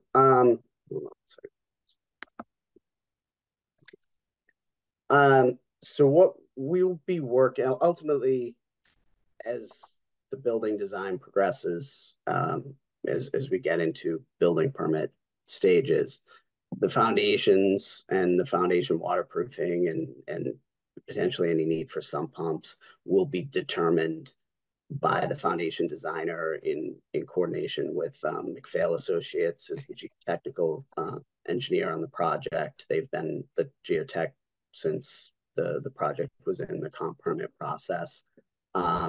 They are in the process of updating a memo that they did for during the comp permit process regarding foundations and groundwater elevations. They're updating it with respect to when they wrote that memo originally. The main building garage was actually lower. It's actually a little bit higher now than it was. Sorry, I'm just pulling something up. And so one of the things, and obviously, like I said, that memo is being updated, but they did provide, you know, in that memo, and I'll just read this as part of it from 2021, where they said that the slab should be designed as a waterproof slab and waterproofing extend up the foundation walls to the ground surface. This will protect the garage from groundwater intrusion and from seasonal fluctuations in the groundwater level. At this point, by the way, I'll just interrupt that at that point, the garage was actually a little bit below groundwater level. It's come up since then. Given that the garage is only slightly below the observed groundwater level and the groundwater gradient is relatively flat, the garage should not have an impact on seasonal groundwater fluctuations or on the groundwater gradient (parentheses flow) in the area surrounding the proposed building. So, as I said, the geotechnical engineer and the foundation designers will be determining that. You know, any sump pumps will discharge in a legal manner, whatever that may be. But like I said, that the need for sump pumps or anything like that is determined at a later process in the permitting stage. So if a sump pump for a single family house or one of your units was running 24/7, how much discharge do you think that would account for? Are you moving over 10,000 gallons, 100,000 gallons? 10,000, I mean, 10,000 gallons sounds like a lot. I mean, I honestly don't know. All right, well, it's a question that's out there. I know that you said in a legal manner, but it's connected to the Wetlands Protection Act and lowering groundwater levels. So I'd like to get closer to an answer. Maybe when that memo's updated, you can provide that to the commission. Yeah, that's the intent. Okay. Susan Chapnick. Thank you. I have to lower my hand now. Okay. Previously, we had talked about it at the last hearing, that test pit 7, which is directly over the infiltration unit, the larger infiltration unit is my understanding, was unreliable. I believe those were the words. I'm not a stormwater expert, so excuse me if I'm butchering it a little bit. And that therefore the test pit, I believe 4, whichever one was the more conservative number, was being used as the seasonal high, to develop seasonal high groundwater. So I'm thinking this is inconsistent with the stormwater handbook guidelines because it's not at over the infiltration unit. And even though it looks like maybe the project is using a more conservative level, how do we know if we did did monitoring wells that we wouldn't even get a more conservative level in this area. I don't know.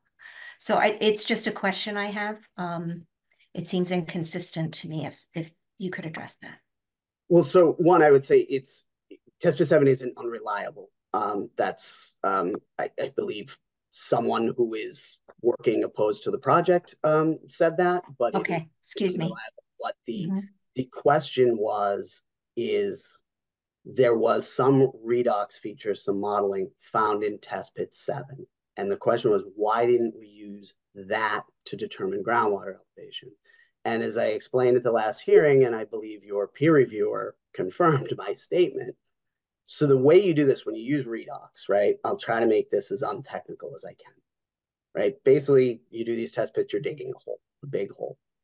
And on the wall of that hole in the dirt, you look for these redox features, right? Some are basically dirt is tan or brown for the most part. And some of these redox features are lighter, some of them are darker, they have a purple coloring depending upon the minerals involved.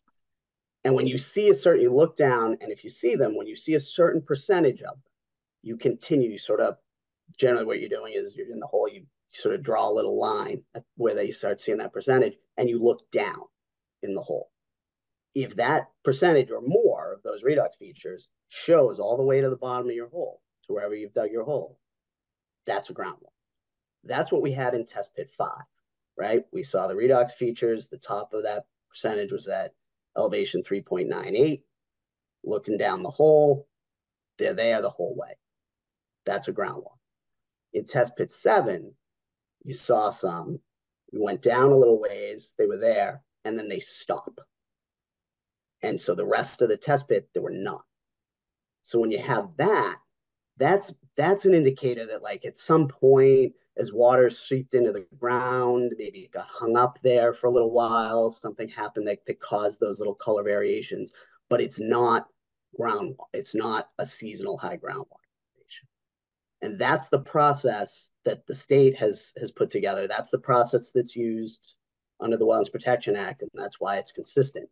So in these cases, where in many other cases, when you're doing test pits in a month like May, like we were, or November or something like that, and groundwater elevations are normal or high, you're not in a drought, which we've all determined, and I think David Morgan determined it in the first hearing. Groundwater elevations when we were doing these test pits was in normal elevations.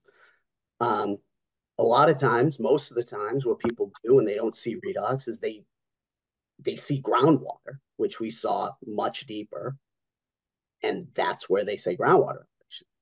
What we did is rather than do that, we said, we have this redox feature, which is farthest away from the wetland, right? And as people presented previously, groundwater levels, the groundwater flow is expected to go towards the wetland. So you expect that if anything, as it heads in that direction, groundwater is going to be a little lower elevation as we get where like test pit 7 is, the infiltration system is.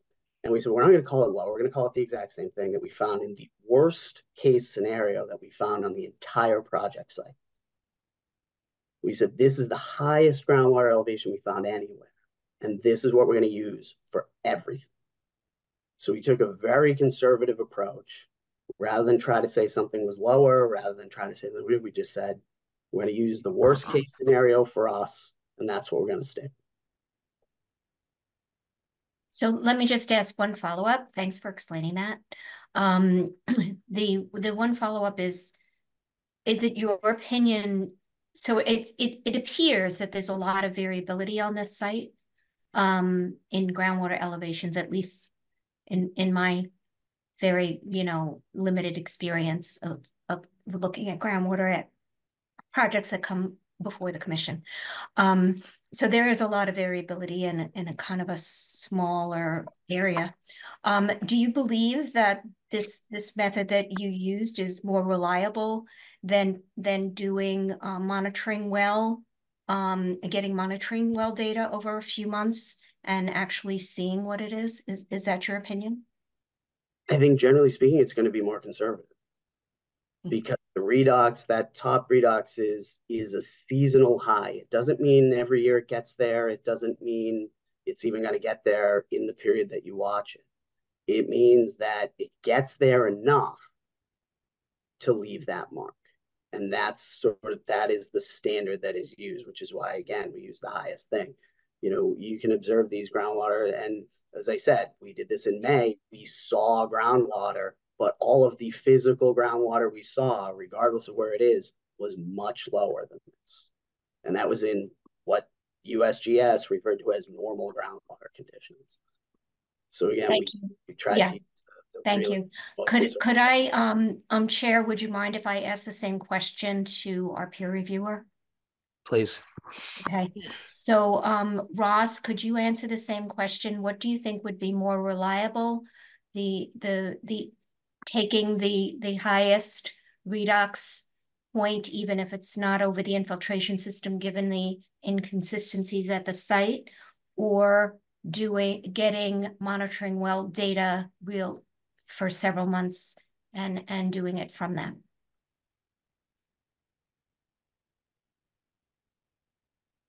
I am not a soil scientist. I know. Yeah. I got to be careful. I'm a stormwater engineer. I'm not a soil scientist, nor am I a geotechnical engineer. There's a reason that those professionals exist, and they provide their thoughts on this. As I've said a few times, the margin of error on the site is very tight. The applicant meets the standard, which is using the redox method. Can I add to that, please? Sure. Yep. I'm also with Ross. I'm with Hatch. This is Duke. I'm a conservation commissioner over in Lexington. I've been there for 25 years, and I've gone through many test pit analysis. And what we do is we favor this method of using redox, which is the estimated seasonal high water table, which is what Dominic was saying. So you can find groundwater that fluctuates, and in certain seasons it's higher than the estimated season. Like the people who call in and say, take a look at my photographs, look how high the groundwater is. Well, that's true. And then most of the year, it's actually lower than the estimated seasonal high water. But when we make a determination, especially when we're doing infiltration, we're looking for that 2 feet of separation, we're looking for the estimated seasonal water. And that's where we use soil scientists to go out there, and they have their little book, and they're looking at I think it's the moles book for coloration, and we're trying to determine that higher elevation that you can see. And we as a commission will require that they do the test pit information over the area that they're doing their infiltration, proposing their infiltration devices. So that's what we've done, and I think that's what the most conservative way that's been put forth by the Stormwater Handbook. Thank you. So your recommendation is doing another test pit if test pit 7 is not giving reliable data, taking another test pit under the infiltration chamber and seeing where the redox is in that second test pit. And that was going to be my follow-up to Susan's question to Dominic. And Dominic, I was wondering, like, just to put you on the spot a little bit, East Arlington's been flooding for years. You guys must have known that. There's been a problem out there forever, and people have been telling everybody who's in quasi-town role that they need help. And you're out there and you take a test pit, and I get it, and you must have known that stormwater and groundwater and flooding is going to be a big deal in this application. And so I'm curious why, with all the time it's taken to even get to this point, why there wasn't just 3 months somewhere where you could have put some wells in, a bunch of wells, just all over the place, and then monitored them. I know it might have been expensive, but this is a big project. And if you ever thought of it that way, it seemed like maybe you did what you thought was needed, but you didn't look to kind of like overcoming, what what the neighborhood believes and what's been happening to East Arlington.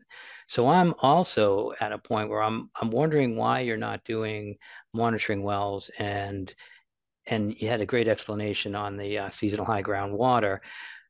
Maybe you could talk about that a little bit, and then also talk about why you didn't just do another test pit next to, or at least underneath that chamber somewhere else.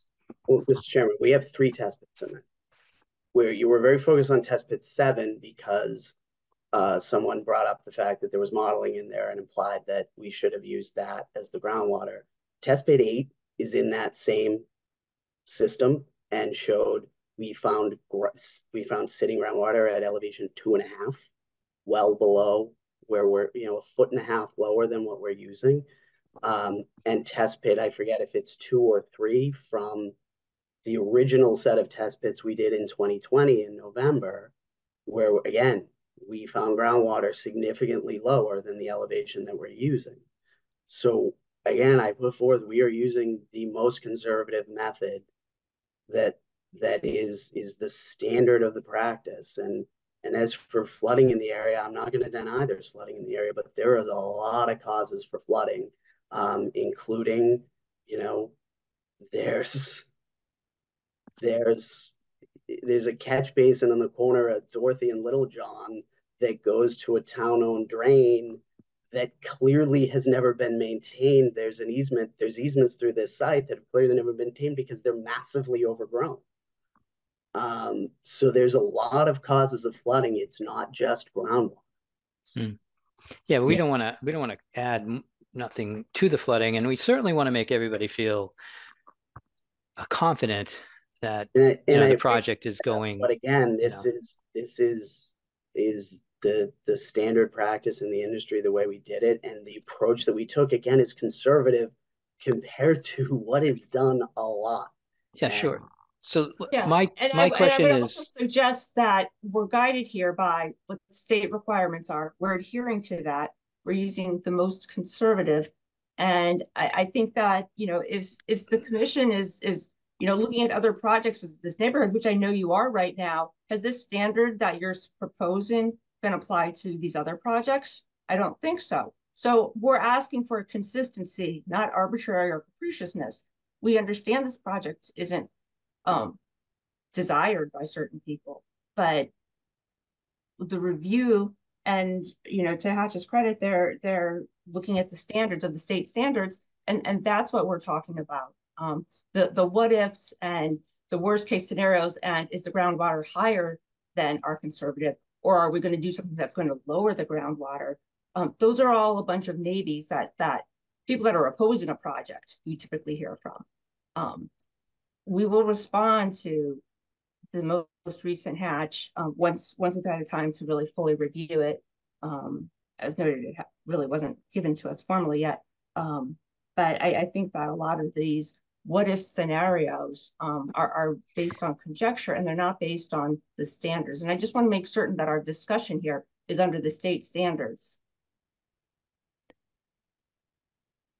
Yeah, so I'm the one that asked about the discharge. So I haven't made my mind up yet. So I want to make sure that that's clear, even though I did say I was concerned about groundwater levels. But so getting back to my question, because I do think it's relevant, I'm just wondering, is it not standard when you get a bad report on a test pit to do one next to it? I understand you have another one underneath that infiltration chamber. I'm sorry, I have to politely disagree with you. We don't have a bad result on a test pit. That is a wildly misleading statement, and I'm sorry I'm getting upset, but that is a wildly misleading You have my statement. permission to correct it, but I don't know how you would characterize it. Bad result on the test pit. We did the test pits in according with the standards, and this is what we found. Redox features do not. So you're satisfied with the numbers that you got from that test pit? I'm very satisfied with the numbers I got from that test pit, and we used way worse numbers for our design.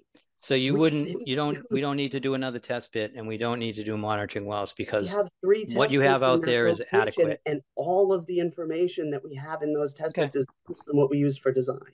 I just, again, by a lot. It might not be the wetlands protections.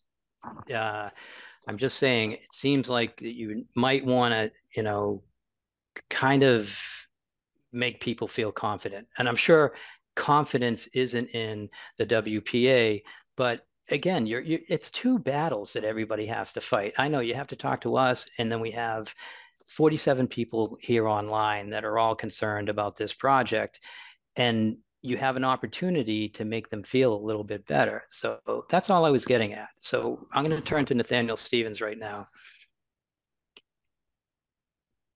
Thanks, Chuck. Dom, sorry, you were explaining earlier, I think one of your first comments was, again, you saw in test pit 7, you saw modeling start at a level, but it didn't continue down through the test pit, right? Correct. Right. Okay. Thanks. So what elevation did you start seeing that, I'm going to say incomplete, or I guess, yeah, what elevation did you first start seeing modeling, even if it didn't continue down? I'd have to go back and look that up. I don't know the elevation offhand.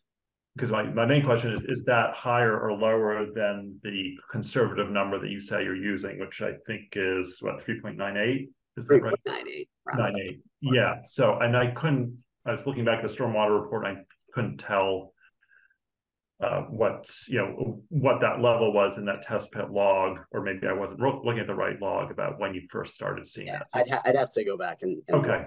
That's, if you could provide that information. And some of it's that it's kind of goofy in a way. When you do the logs, you measure down from grade. So the logs are all done in depth from grade, and then you go back and figure out what the surface grade is. And each surface grade, each test pit starts at a different surface grade. So you've got to work it out. Right. Are, anywhere from, I don't know, 7 or 8 to up to maybe 12 or something. But that's why you end up expressing the ground water level in a set elevation, right? So it's consistent throughout. So okay. Yeah, because you might say, I mean, in theory, you could see redox 6 feet below surface. Surface is 12 feet, right? Versus you see it at 3 feet below surface, but surface is 5 or something. So that you get the elevation. Okay. Yeah.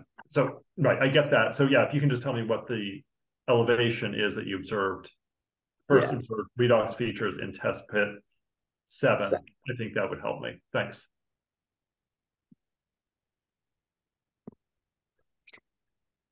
Okay. Any other questions from the Conservation Commission? And we've kind of taken this a little bit of time. I can open it up to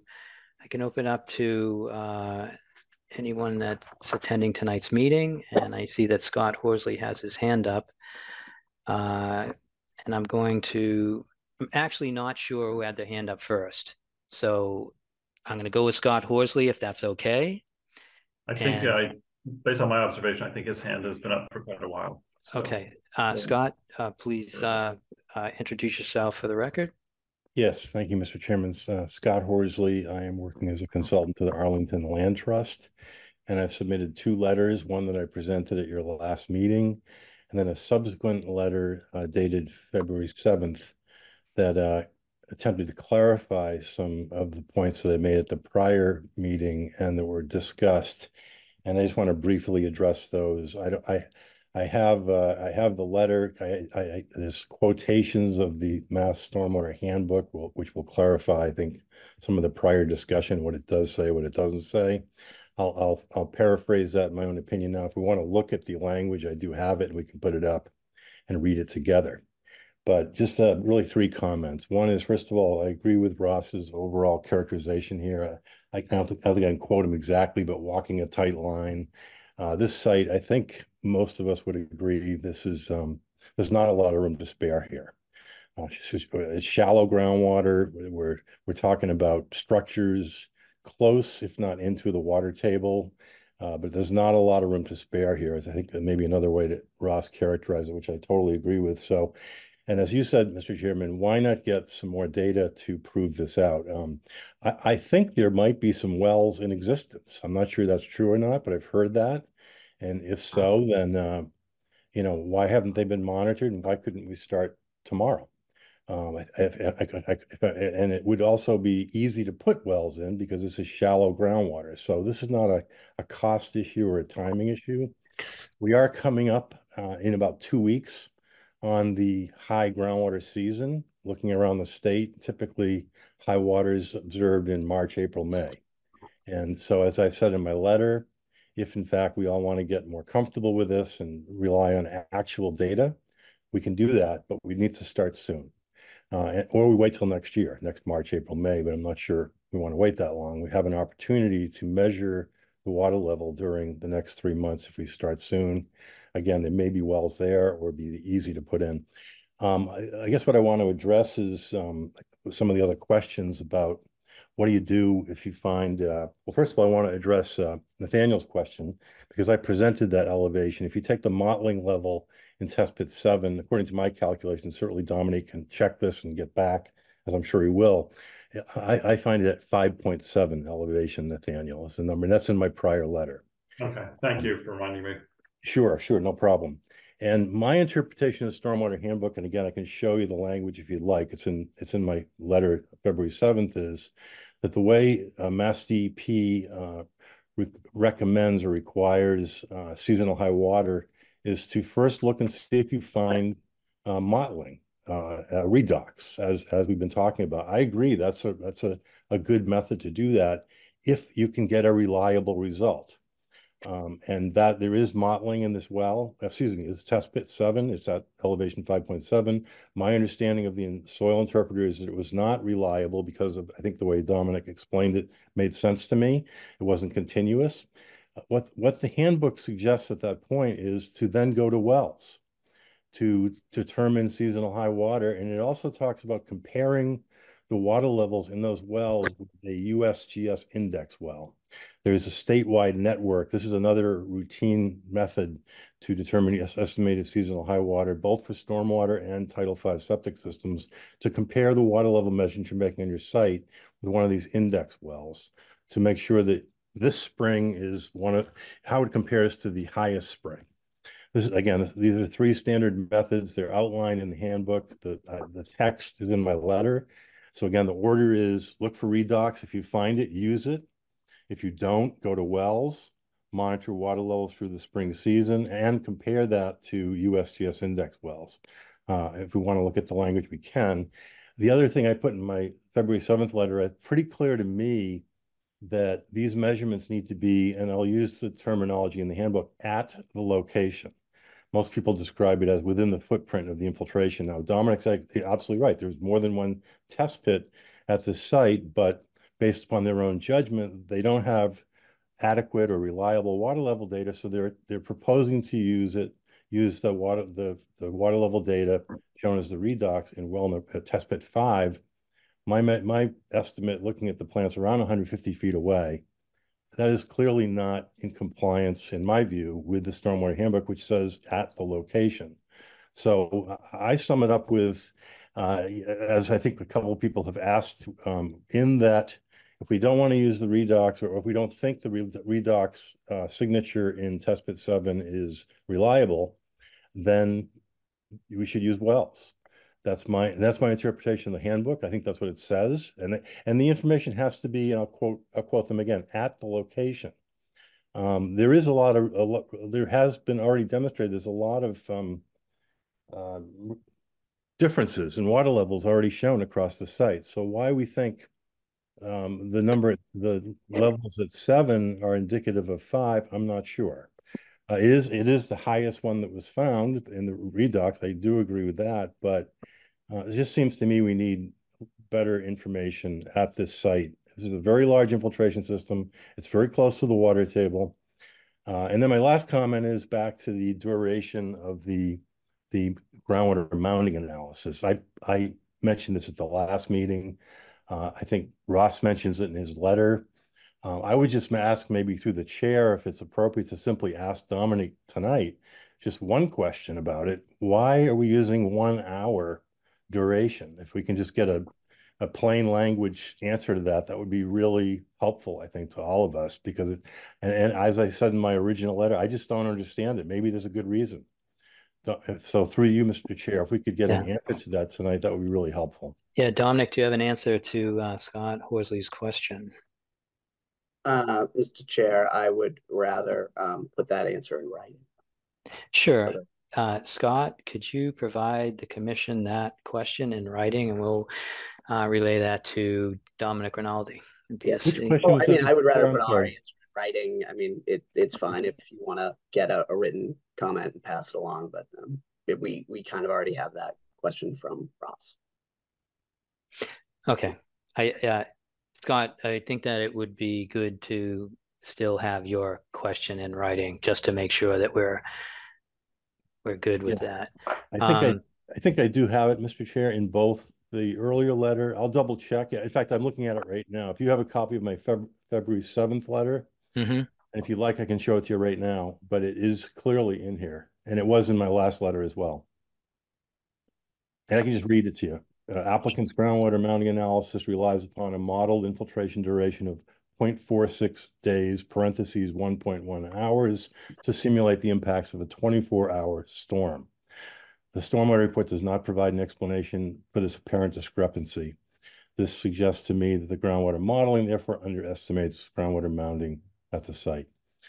So that's in my current letter, and I did have a similar comment at the last meeting, and we're just not getting an answer. Yeah, and I did ask a question earlier about that, and Dom said they were going to revise, provide some information about their mounting analysis, but I think, tagging on to that, yes, an explanation as Scott outlines would be helpful for me as well. I guess I should just make sure. Do you have my February 7th letter? Do you know anybody from the commission or maybe the staff? I just want to make sure you have it. Yes, it's posted on. Yeah. I'm looking at it from the website. Thank you. Yeah, thanks, Scott. You're welcome. Okay, David, I didn't know if your question related to this because Mr. Urwick's hand's been up. Do you need David Kaplan? Sure. I just had a follow-up question, a technical question on how groundwater would be determined if we did decide to do piezometers, but I can table that and we can continue with public comment, and I can ask that of our peer reviewer later. No, I think you have the question out there. Who's that directed to? So I guess this question would be for Ross, in reference to Mr. Horsley's letter and the consideration of piezometers to understand the water table. It does allude to measuring that water level at the time, but then comparing it to USGS index wells to understand whether or not this was above normal year, below normal year. I just wanted to understand that a little better because, I mean, if we do decide that we're going to go down this path, that additional groundwater level information is needed and that piezometers need to be installed, this is, an above normal rain year, and I imagine that the water will probably be higher than what the applicant observed at the time of the test pits. So I just want to understand how that information is normalized, so it's kind of an objective look at what the estimated seasonal high groundwater level is, and not just we're holding them to a standard where they need to look at everything from the highest groundwater level or one of the higher groundwater levels that we may see this spring. Does that make sense? Long-winded.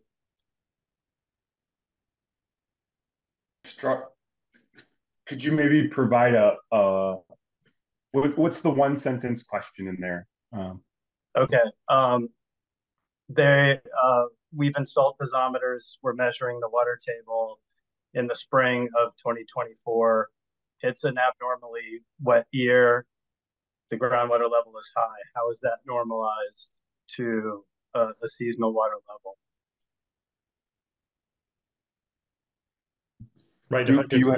I can just jump in. The stormwater handbook, I think I understand what, just to give some context, stormwater handbook, as Scott quotes, is it says when redox features are not available, installation of temporary push point wells or piezometers should be considered.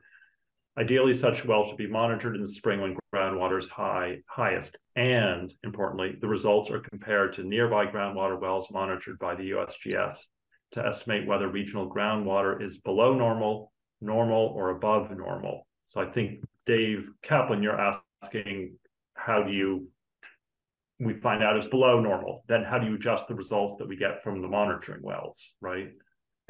Exactly. I just, if they, wherever the water level is going to push the project, one direction or another. So how does that remain an impartial look of an estimated seasonal high groundwater level when redox is not available? Just wanted to understand that. Let's say the water level is normally at 4, but this spring it's measured at 6. How does that do? Then they still have to design to the normal 4.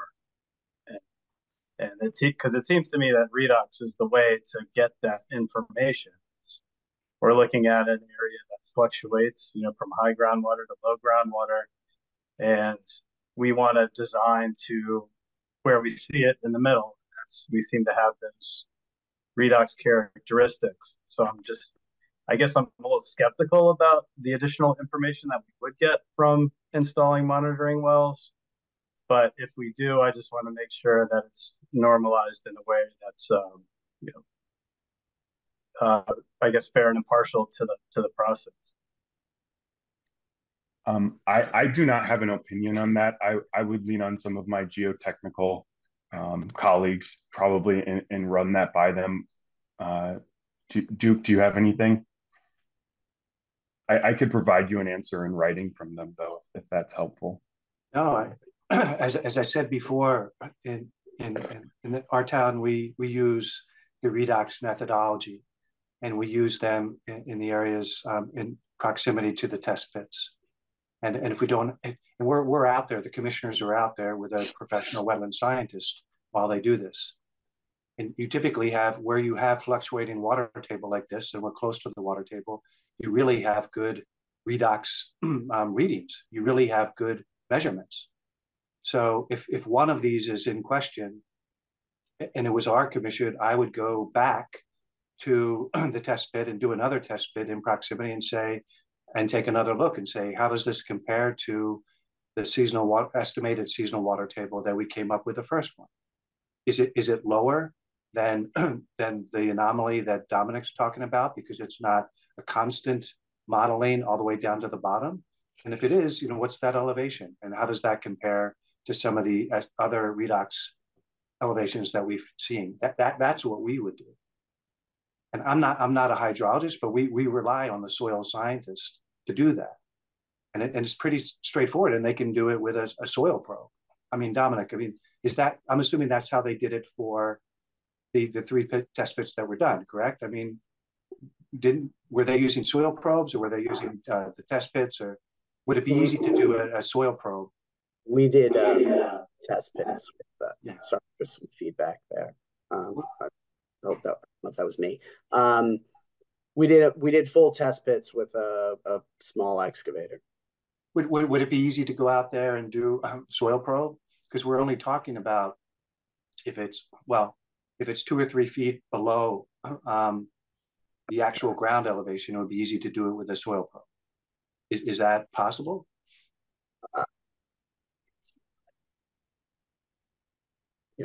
We weren't seeing groundwater 2 to 3 feet below. Well, it depends on what time of the year you go out there. But were you seeing the modeling? The modeling in that test pit was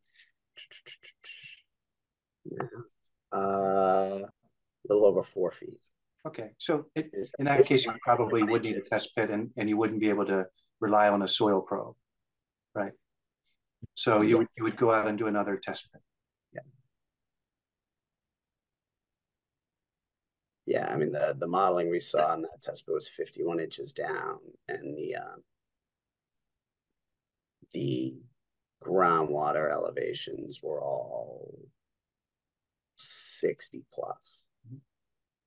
And that was in May or June, did you say?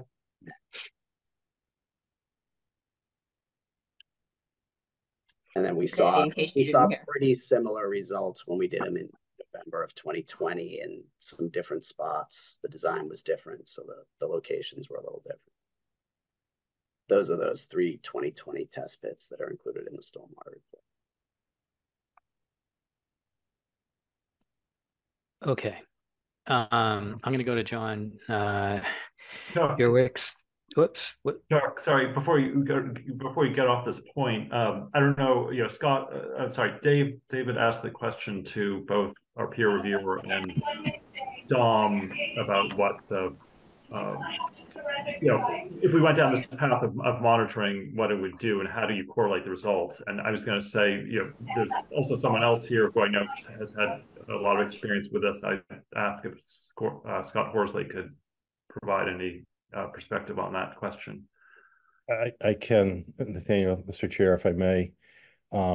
So there is actually a method to do this, to compare the on-site measured water levels with these USGS index wells, and I can attempt to provide a very simple explanation of how this is done. There's actually a report by USGS that is used routinely to do this. But essentially what happens is you go out and measure at your site and you get that water level during the spring. And then you look at an index well that's matched to the site, and I won't go into the detail of how you do that, but generally speaking, it's a relatively nearby well in a similar hydrologic setting.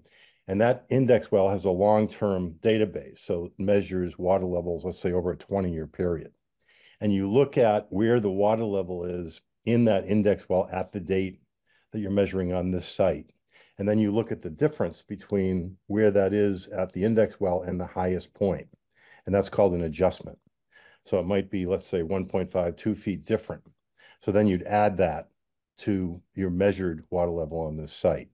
Essentially what you're doing is you're using the index well as a long-term record to, somebody used the term normalize before, to normalize your measurement, because as we've said a number of times here, the spring is generally the high time of the year, but we don't know whether it's March, April, or May, first of all. It varies quite a bit. And then we don't know whether this year is as wet as other years. So the way to normalize that is to compare it to the long-term USGS record.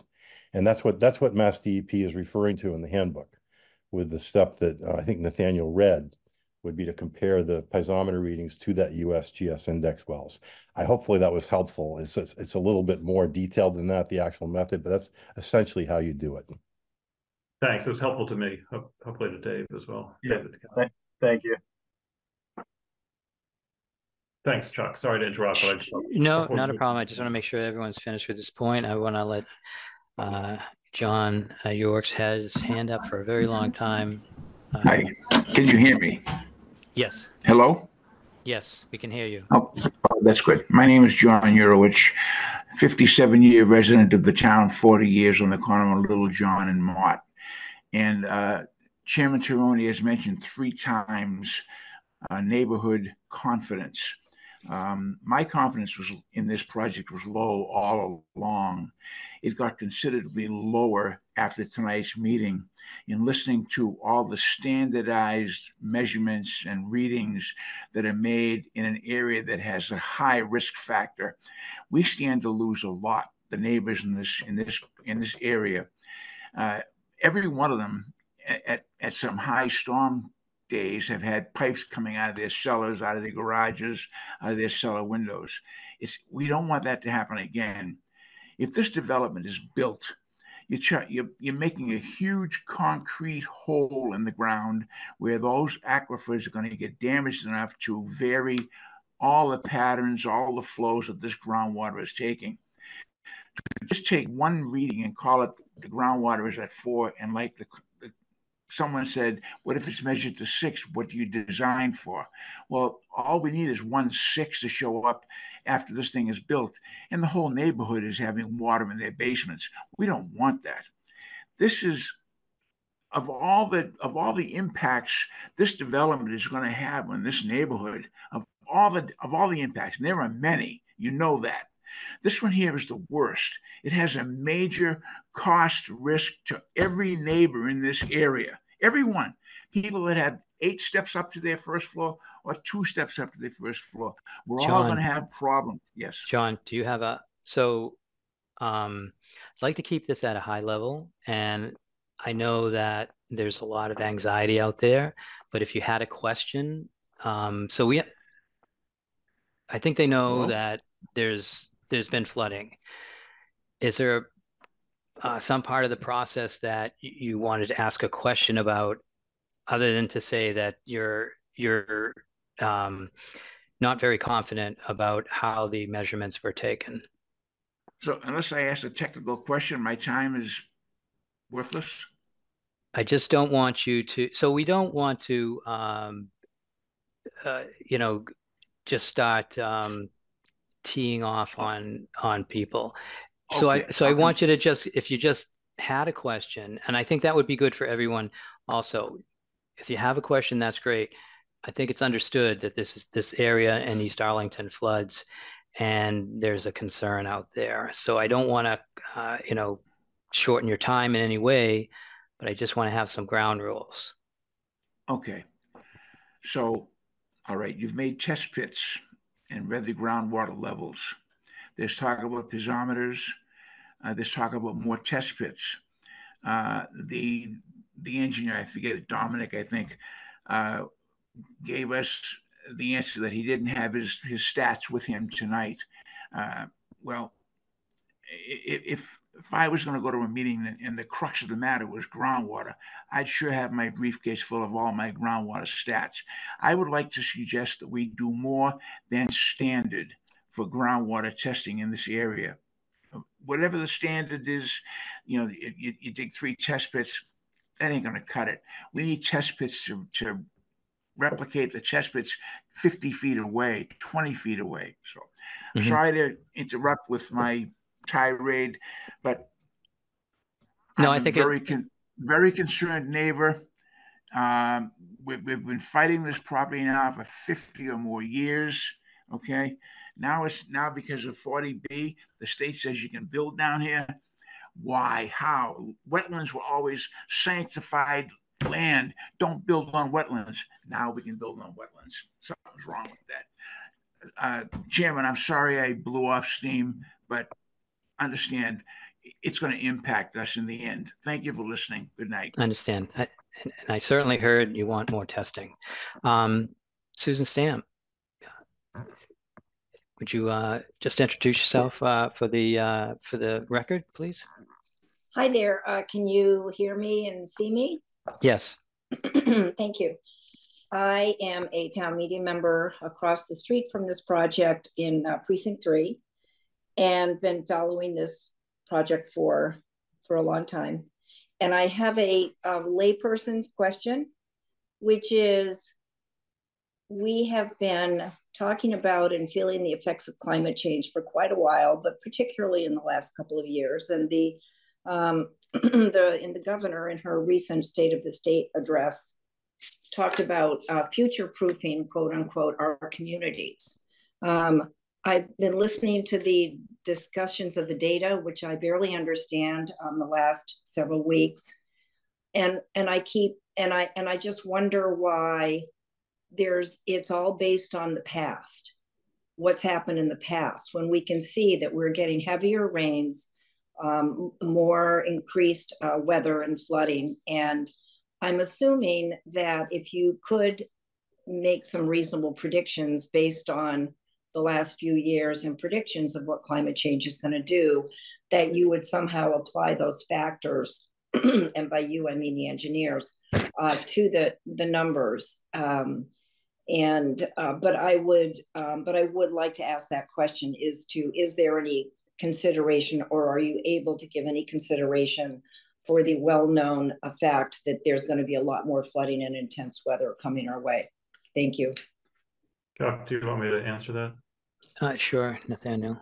Sure. Susan, unfortunately, we're dealing with regulations that have not been updated in over a decade to reflect these climate change measures. And actually just right before Christmas, DEP which whose regulations we're operating under, finally, after much prodding and pushing, released draft regulations which would incorporate climate change measures and allow conservation commissions to ask for that type of information. But unfortunately, our hands are tied at this on those matters. So we have to look sort of backwards, as you say. We have to rely on out-of-date data. I'm trying to remember, I think actually in this instance, the applicant did voluntarily use some less out-of-date rainfall data in preparing their stormwater report. I think that they did that because in the comprehensive permit. Daniel and I had some sway in making sure that they used what's called the NOAA 14 data set, right, which is newer than. If I may, Mr. Chairman, too, we actually have updated that for this application. In the comprehensive permit, we use NOAA 14. In this application, we used what the town refers to as NOAA 14++, which is the short NOAA 14. They give you a range of numbers and a number to use. And what the town bylaw requires is what you call NOAA 14++, which is the highest number in that range. And that's what we're using for our rainfall data. So we are using, even though we are not required to comply with the Arlington bylaw, we are using the rainfall requirement that the Arlington bylaw requires, which, for reference, the requirements under the stormwater standards, as Nathaniel was saying, are outdated. Like a 100-year storm in this area is probably somewhere around 7 inches in 24 hours. The NOAA 14 number that we used for the comp permit was somewhere around 10. We're using something like it's a little over 11 inches in 24 hours. So it's 60% higher than the state standard. So we are actually taking into account the impacts of climate change in our stormwater management system. Okay. All right. Thank you. Again, I see Robert DiBiase, but I didn't know if Brian McBride had a follow-up question to this NOAA 14++. So no, it's regarding the test pit, Chuck.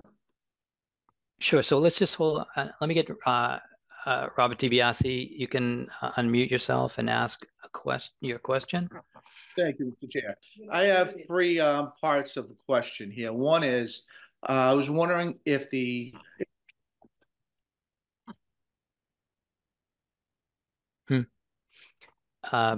Did he Robert, freeze? if you can hear us, you might want to turn off your video and then just ask your question.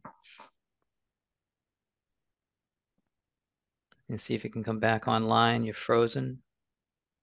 So we'll get back to Mr. DiBiase in a few minutes. Brian McBride, why don't you ask your question? Yeah, I'm sorry if this is a basic question, but I guess this is to Duke and Ross regarding the impact of doing it if we ask the applicant to do an additional test pit or well. I think Dominic has said they've used sort of the worst case scenario in regard to the 2-foot buffer, and you said, Duke and Ross, that the calculations came very close to that requirement of 2 feet, but past it. If they do an additional well or test pit, is it likely that that would actually impact that 2 feet number? Would it have to be the worst case scenario plus something? And how would that play out in terms of the calculation if we do an additional well in terms of changing the pass fail at that 2 feet? Yeah, thanks for that. So the standard is that there's 2 feet of separation between the bottom of an infiltration device that's used for stormwater management and the seasonal high groundwater. And you want that 2 feet so that that water is percolating through the soil, and you get your treatment through that percolation. You grab the benefits of Mother Nature by doing that. So as said, their water, the highest seasonal high groundwater level was at 3.98. And the bottom of the infiltration features across the site is at 6. and 3.98 is right next to 4. So about 4. And so 6 minus 4 is 2 feet. And so really this whole discussion about the seasonal high groundwater level, if the value was determined to be greater than 4 by some other process, all of the infiltration devices would need to be reconfigured.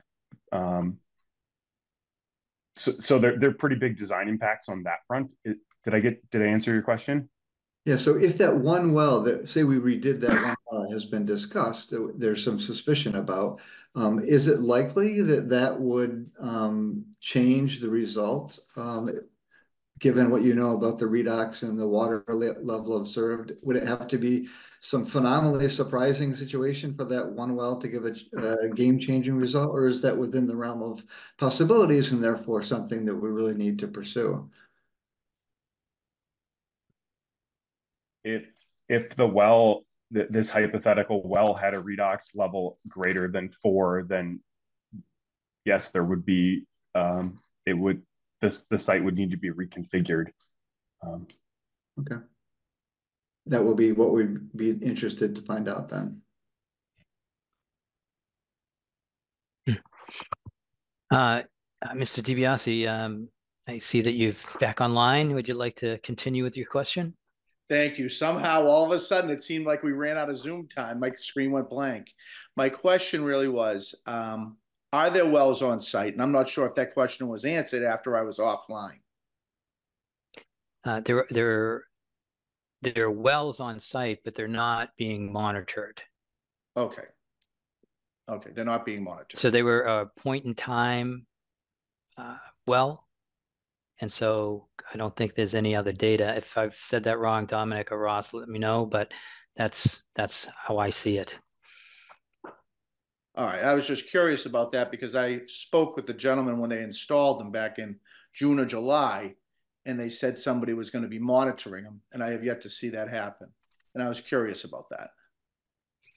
Yeah, so I believe it was actually suggested by the town engineering department to put in those PVC, those white PVC pipes. That's what I heard when I was out on a site visit. But Dominic, that was and I noticed you unmuted. Do you have anything to add to that? Yeah, it was a request by the town engineer. We were doing the test pits. We were coordinating them with the Whitestone engineering that the town hired to observe them at the same time. And I apologize. I'm like Wayne Schonard is town engineer. Wayne Schonard. Wayne Schonard, sorry. Pronounced that wrong. If he's here, I apologize. And he requested that we put them in. As to answer the gentleman's question, I don't know who he talked to at that point. He said he talked to, I think he said he talked to a male, which the only male out there that was from our company or our side of the equation would have been me for part of the day. And I definitely didn't talk to anybody and tell them anything about what we would be doing. So if he talked to somebody, he talked to somebody who wasn't part of the project team. Could have been somebody from Whitestone, but he is obviously not. I spoke with the gentlemen that were installing the wells at the time. There was 4 gentlemen out there with the excavator, and they had a bunch of other equipment, and you were not present at the time. I live right next door to the property. Yeah. And I just walked over and I said, "What are you guys doing today?" And they said, "We're installing several wells." And I said, "Are they going to be monitored?" And they said, "I believe so." But that's where they left it at. So my curiosity, obviously, is being a neighbor to this, is what's going on. They're there. Why aren't they being monitored? If that's a source of data, why aren't we using it? It's important to everybody. It's important to you as well to have the truth of all this information. So again, I asked this out there, if it's going to be monitored and if it's going to be made public, what the numbers are going to be. Thank you, Chair. Sure. Okay. Susan?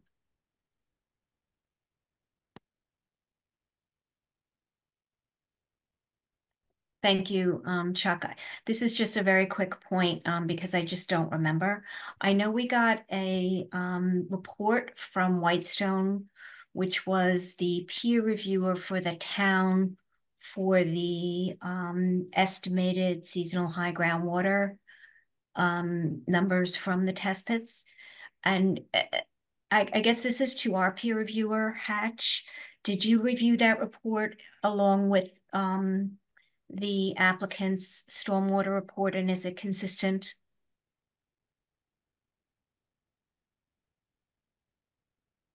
I don't recall seeing anything from Whitestone specifically.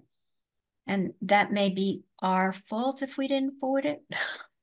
But just because I'm not a stormwater person and I don't remember what it said, I just wanted somebody to say on the record yes or no, that our peer reviewer from the town that produced a report on these test pits, it's consistent with what is in the stormwater report from BSC. I don't remember seeing that report as part of this proceeding. It would be helpful to get it into the record. Okay, So we didn't get it in the record. I thought it was. I thought we had it, but maybe I have it from another place, which would. I thought we had it. Sorry, Nathaniel. It has a bearing because it's the town's peer reviewer on the test pits. It was for sure. done, Oh, yeah. I totally agree. I just don't remember seeing it on the Concom website. List of documents. Okay, so that's something I will forward to Ryan and the chair. Right, and I think BSC I assume has And a copy. BSC, But yeah. Okay. No, we don't. We've never actually been given a copy. Okay. Wow. Okay. Distribute it to Well, everyone. yes, I will distribute it to everybody. And it actually, I don't know why I had it because it went to David Morgan, but maybe it slipped through the cracks. What's the date of the report? The date of the report is June 29th, 2023. Yeah, that'd be helpful. Yeah, I will forward it to Ryan and he can distribute it to the applicant as well as to the Concom. Sure. And I'm looking at our website right now, and I think I see it actually on our documents for the September 21st, 2023 meeting. Oh, my apologies. Thank you. So it's a long time ago. Is it the June 29th? Let me see. I just downloaded it. Let's see what it says. June 29th, 2023. Yeah, so that's it. So it's been so long, we forgot about it. It's I'm gonna link. Yeah, I see it now. Thanks. But it was never included in the NOI application, correct? I think that's correct. I think it's separate. So at least if it's okay with you, with the chair, I would like our peer reviewer to tell us if that's consistent. Yeah, so I approve that. Thank you. Ryan, can you make sure that goes to the Thorndike page also? Yep. It may be there, but just want to make sure that was what I just linked, the Thorndike place, the page on our website. All right, so that's been up on the Thorndike page. Okay. I don't see any more hands up. Are there any other questions about stormwater tonight?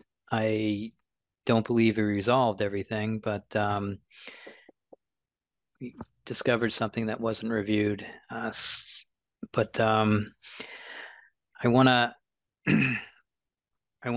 get as close to being finished with stormwater, understanding that there are questions that need to be resolved, and then set ourselves up for the next step, which would be the habitat eval. And I think that maybe we're at a point where I'm not going to start that tonight, but we can look at finishing up stormwater and talking about the habitat eval at the next conservation meeting. So just let you think about that while I take Scott Horsley and let him ask his question. Yes, and I'll be very brief. Just on behalf of my clients, I know they're very concerned, the Arlington Land Trust.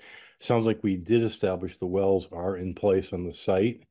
Could we ask through you, Mr. Chair, if the client is willing to measure water levels in the wells they installed? I'm not sure why anybody would have installed wells without monitoring them, but we are coming up on the spring season, and I'm just wondering if we could either ask them or I might suggest the commission asked for that to be done. Only because we are, a week from now is March 1st. And it just seems like given the discussion tonight, why would we not do that? Maybe that's the second question. If the answer is no, then the other question is why not? So thank you, Mr. Chair. Yes, thanks. I did see a hand up, but I think that's an appropriate question of the commission. I think as we talk with one voice, I think the commission, from what I hear, is has some questions about groundwater, revolve around modeling, and that may be an appropriate question. Now I see Ben Peterson has just raised his hand. So Ben, if you can unmute yourself and ask your question. Hey, yeah, I'll be brief. One thing I'm trying to understand with the wells, from what I heard Scott Horsley say, the wells were not at the location where the structures will be. And is that true? And if so, if it would make sense to actually test the water depth there. So we're talking about test pit number 7 and a big infiltration area. There's two, or I saw 2. If there's 3, then I didn't see the third one, but I know that there's at least 2 underneath that infiltration chamber. The rest of them are not being discussed. So there's adequate tests in those areas also. So I think if that answers your question. Sorry, I don't think that's quite right. I agree with you. There are 2 test pits at where the infiltration basin is proposed. I think what Mr. Peterson was getting at was that the applicant has decided to base the estimated seasonal high water on another test pit, because there are about 8 or 9 test pits throughout the site. Another test pit, which was about 150 feet away. I believe that's what Mr. Horsley said. So hopefully that clarifies, and I didn't just muddy the water even further. No, I didn't hear that part. I thought, yes, that's exactly right. Test pit 5 is being used to set the water table or the water level for the entire site. And that's just under 4 feet.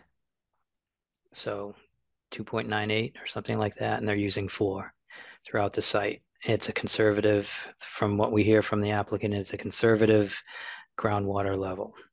And the whole discussion tonight was about the test pits and the modeling and where it was found, and a lot of discussion about how the applicant wanted to use this conservative or test pit 5 and their reasoning behind it. And then on the other side, we heard some discussion about the regulations and how test pits need to be in the area of the infiltration chamber. So that's what the discussion was about. And at that, I think that between Nathaniel and myself, maybe that question was answered. So where are we in terms of wanting to ask the applicant to do additional? Sure. So Nathaniel, just hold off for a second. Let me just take Gary Goldsmith, but Gary's going to be our last a resident or attendee that's at the meeting to talk. And then I want to open it up to the commission to have a discussion about where we are at this point and what we need to kind of get the stormwater information so we can make a decision. Gary, can you please unmute yourself and introduce yourself for the commission and for the record? Hi there. My name is Gary Goldsmith. I've lived in Arlington for 40 years. I'm on Beverly Road. And I do understand, I come from a science-based background, so I do understand that we're always limited by the best techniques and information of the time. But I'm struck by, but I guess my question is, in a simplistic way, why is it that we are looking at groundwater,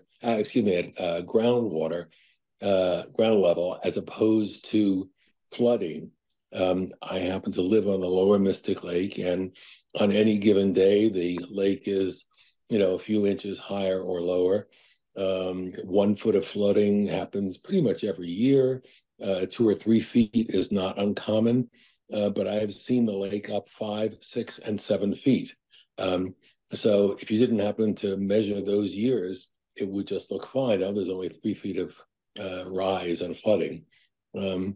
So I guess I understand why groundwater might be measured, but it seems to me that's not really the question that we're concerned about. Flooding is destructive to property, reduces tax base for the town, and imposes costs and inconvenience on residents. Anyway, so I guess that's my question. So we have addressed the flood zone in this application, and anywhere where the applicant is proposing to build in that area, they're replicating the flood storage 2-to-1 is my understanding.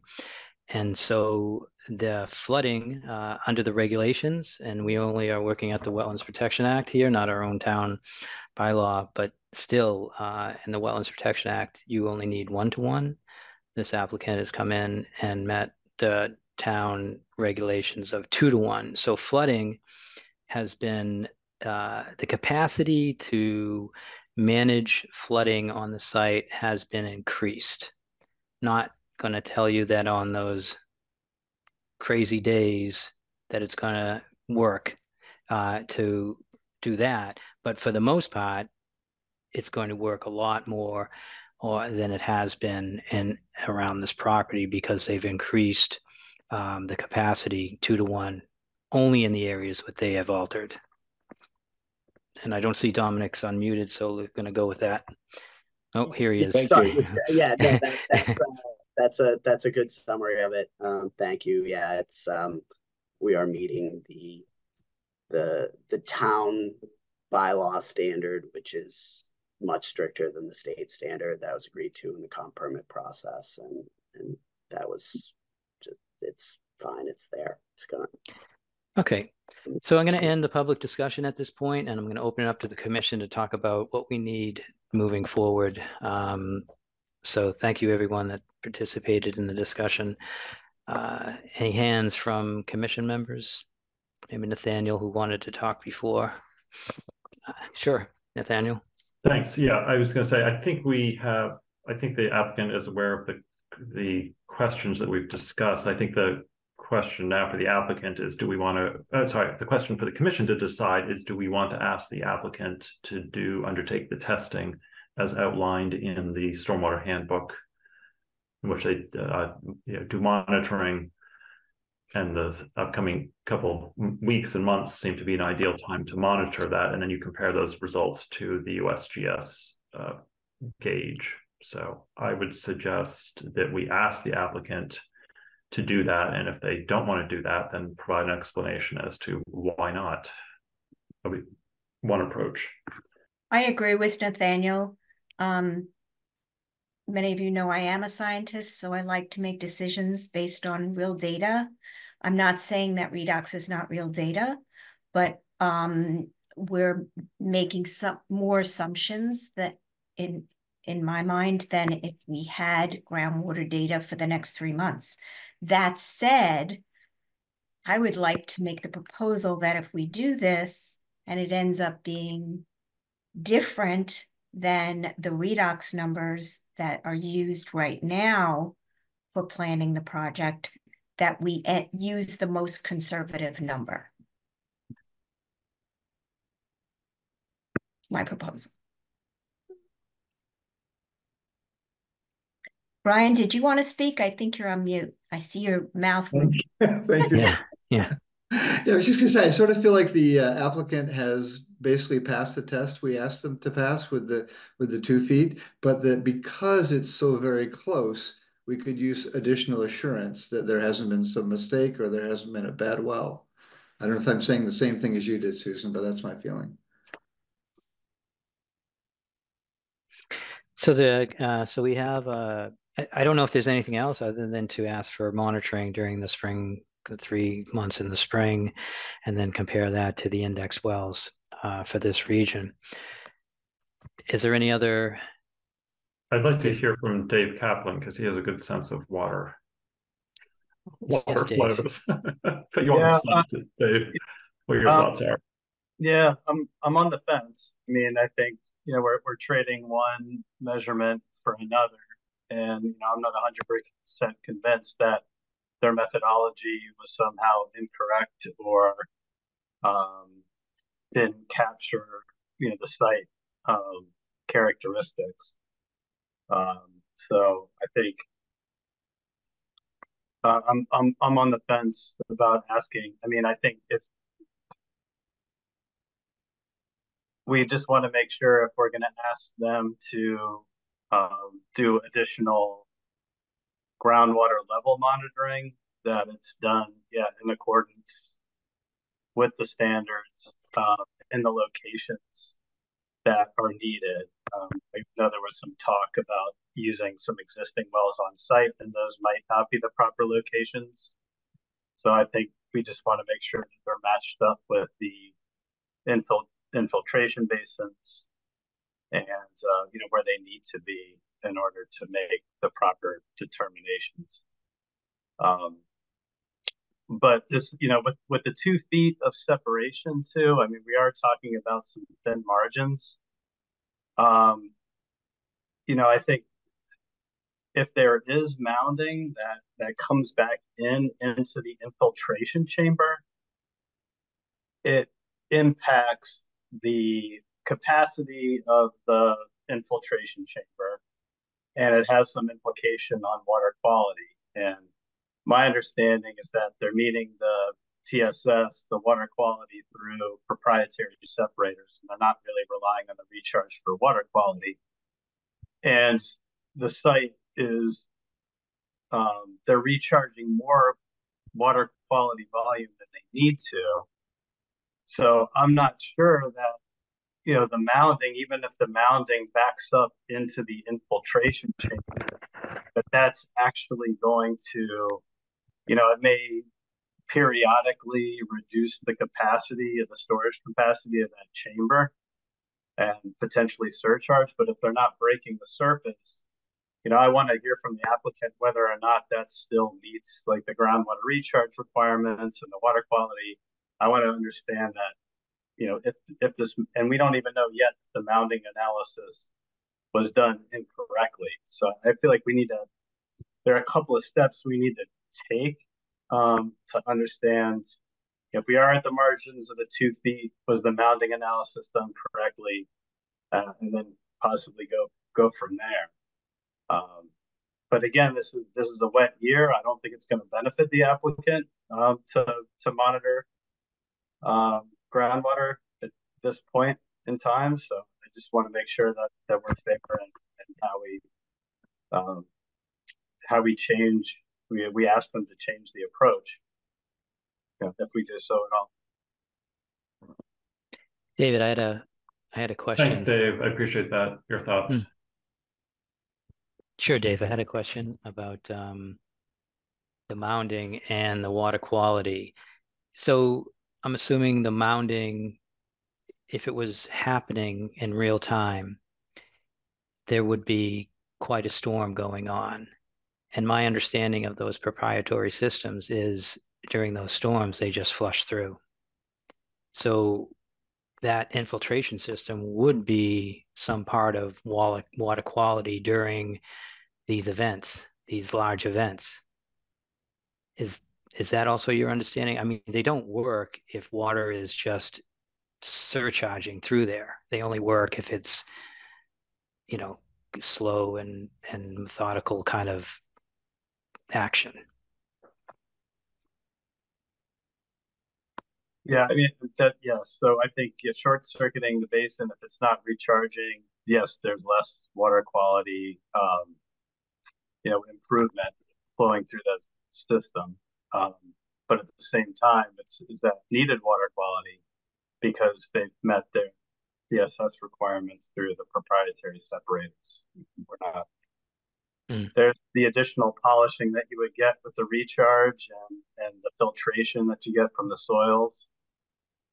But I think that's above and beyond what's required by the state regulations if they're meeting their 80% TSS through proprietary separators before that water reaches the infiltration chamber.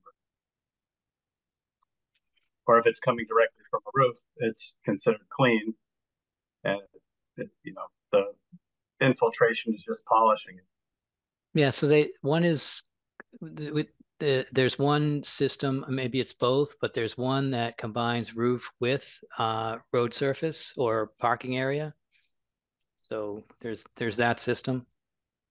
So yeah, I wanted to ask a question. That's all. I understand what you're saying. According to the regs, Well, I think they've met the. We can direct our peer reviewers to investigate, that question. If there is mounding back into the system, what are the implications on the system's ability to meet the stormwater standards? Yeah, we can look into that. Part of my concern about mounding has always been for the largest infiltration devices that a regional rise in the groundwater table that spreads laterally could impact the underground parking and the setbacks that are supposed to be provided relative to that basin. So we could extend that to focus on the water quality side too. Yeah, I think the applicant sort of addressed that with the waterproofing. I feel like. Okay.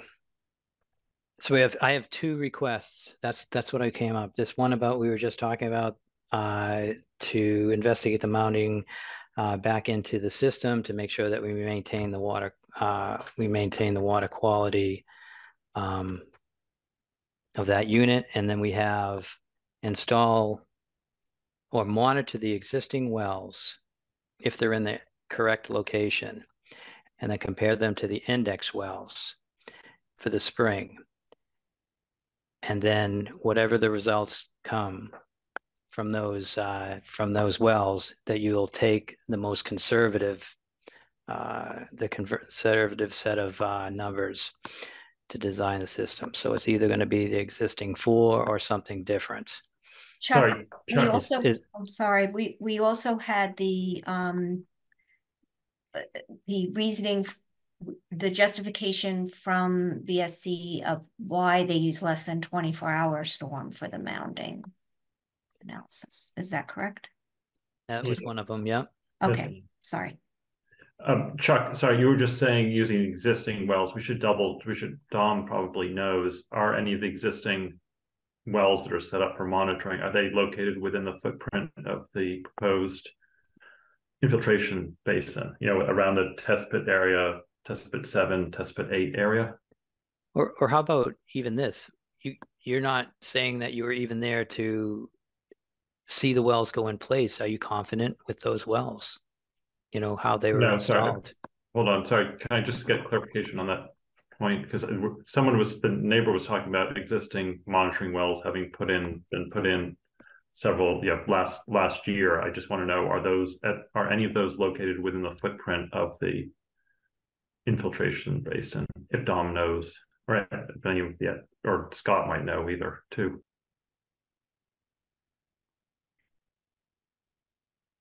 Do you want? Sorry, Mr. Chair, I was waiting for you. Do you want me to answer that question? Sure, Dominic, please. Yeah, I'm actually scrolling through my stuff to figure out if it's in test pit 7 or 8, but it's one of them. Okay, so we do have an existing well that could be monitored then. Chuck, that's what I was getting at, because the way you were phrasing it, it sounded like we were asking them to do monitoring of the groundwater out, at wells that were not where the infiltration basin is, and that was not my original intent with my thought. So there's the large infiltration chamber, and then there's the, I don't know if it's 3 monitoring wells along Dorothy that have to do with the townhouses. So I thought we were talking about monitoring all of those systems, but if it's only the large one, and if it's only if we're only talking about test pit number 7 and that large infiltration area, then it would just be one. So what does the commission want? That one well, or that seems to be that's my focus at this point. And I don't mean I'm not speaking for the other commissioners, obviously, but that's my point. It seems like we need confirmation that we have the 2 feet of separation in this sort of critical piece of stormwater infrastructure that's going to provide a lot of benefit, to the resource area. So I think my focus is on confirming that we have 2 feet of separation in the area of test pit 7 where the existing well is. But I think we have, based on the test pits that have been done so far and the modeling and the characteristics of the site that have been observed, the groundwater that was observed at the time of the test pits under a normal year, plus the modeling that was observed in all the other sites, I think we have a good understanding of what the water table is and what it's doing in that area. So I'm more concerned about the functionality of this infiltration of the chamber. I'm with Dave. Okay. I don't know where others feel about that, Susan or Brian. Same. Yep. Okay. Yeah, I'm in agreement. Any other I'd comments? like it over the large infiltrations chamber. Great. So we have 3 requests, right? And I'm going to ask Susan to go through those 3 requests because I know you wrote them down, and we want to get them right. So let's just say the request one time. Can you do that for us, Susan? I have notes. Sure. So the first request is we'd like the information from the applicant about why less than 24 hours was used for the duration for the mounding analysis. That was number 1. Yeah. We would like the applicant to perform monitoring of the well or wells, if there's more than one, because we know there's at least one, over the large infiltration unit near test pit 7 or 8. And we'd like that monitoring to begin in March of this year. And we'd like the monitoring data for, don't think we said how many months. I would suggest 2 or 3. I don't know what the standard is. Let me see if I can find the standard, but okay. Go to the third one. It says through the spring and then compare it to the index wells. That was the other step that we were going to do. Right, and compare it to the index wells. Okay. And I don't know that was there another one? And then you had that condition about using the most conservative numbers. Right, for, yes. And then David and I talked about mounding and making sure that when the mounding happens and it backs up into the system, that it maintains, or at least this is for our peer reviewer to review that and to make sure that the water quality stays consistent. I don't know if David, you want to. Yeah, just the implications on maintaining the stormwater standards, if and when that occurs. If they're relying on it for water quality, are there implications on water quality? If they're relying on it for recharge, what are the implications on recharge related to the standards? Okay. All right, so that's it. We spent a long time on this tonight. I'm going to ask to have a continuance. Chuck, one more thing. We at the beginning, Dom was going to provide and just double check what the elevation of the redox feature he first observed in test pit 7, and then also remember they are going to BSC is going to respond. BSC is going to respond to Hatch's latest letter from today.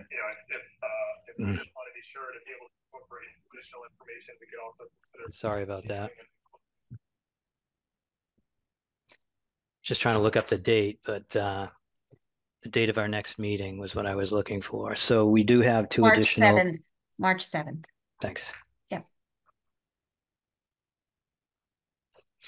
Okay. We have a list of requests. March 7th is our next meeting. Dominic, is that will that work for you to come back to the commission with some information, understanding that the monitoring is going to be longer than that? Could I just make a request, just because there was a lot there and a lot of people were talking into what those requests were, that we get something in writing so we can certainly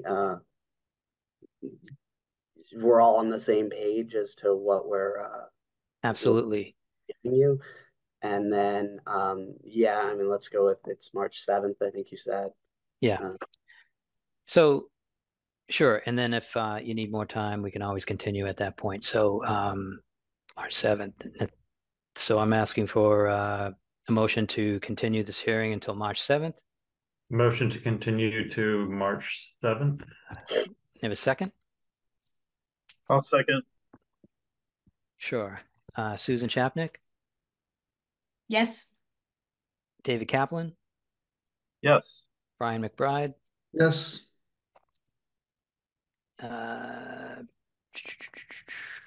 Nathaniel Stevens? Yes. Chuck Troney says yes, and I did forget somebody, I think. I did say Brian McBride, right? Okay. You So didn't forget anybody because David was recused. Oh, that's right. Yeah. David's out. Mhm. Okay, so we're continuing to March 7th, and that's great. So I'll see everybody, and thank you for showing up tonight. And Chuck, we can get that letter out tomorrow? Yeah, I think that we're going to have to make sure we have exactly what was asked. So Ryan, again, circulated to myself and Vice Chair, and we'll make sure that the requests are in, and we'll send it to Dominic and Ross, both teams. Okay. There's nothing else on our agenda. Anything the commission wants to talk about? If not, I'll take a motion to close. Motion to adjourn. Close. Motion to adjourn. Motion to Sure. adjourn. Second. And I think it's fine. So I'll just go through I can go through again, or everyone can wave, whatever you want to do. Nathaniel Stevens. Yes. Susan Chapnick. Yes. I don't know if David White's back on, maybe not. David Kaplan. Yes. Brian McBride. Yes. And Chuck Troney says yes. Good night, everybody. Good All right, night. good night, Thank you. everyone. Thank you.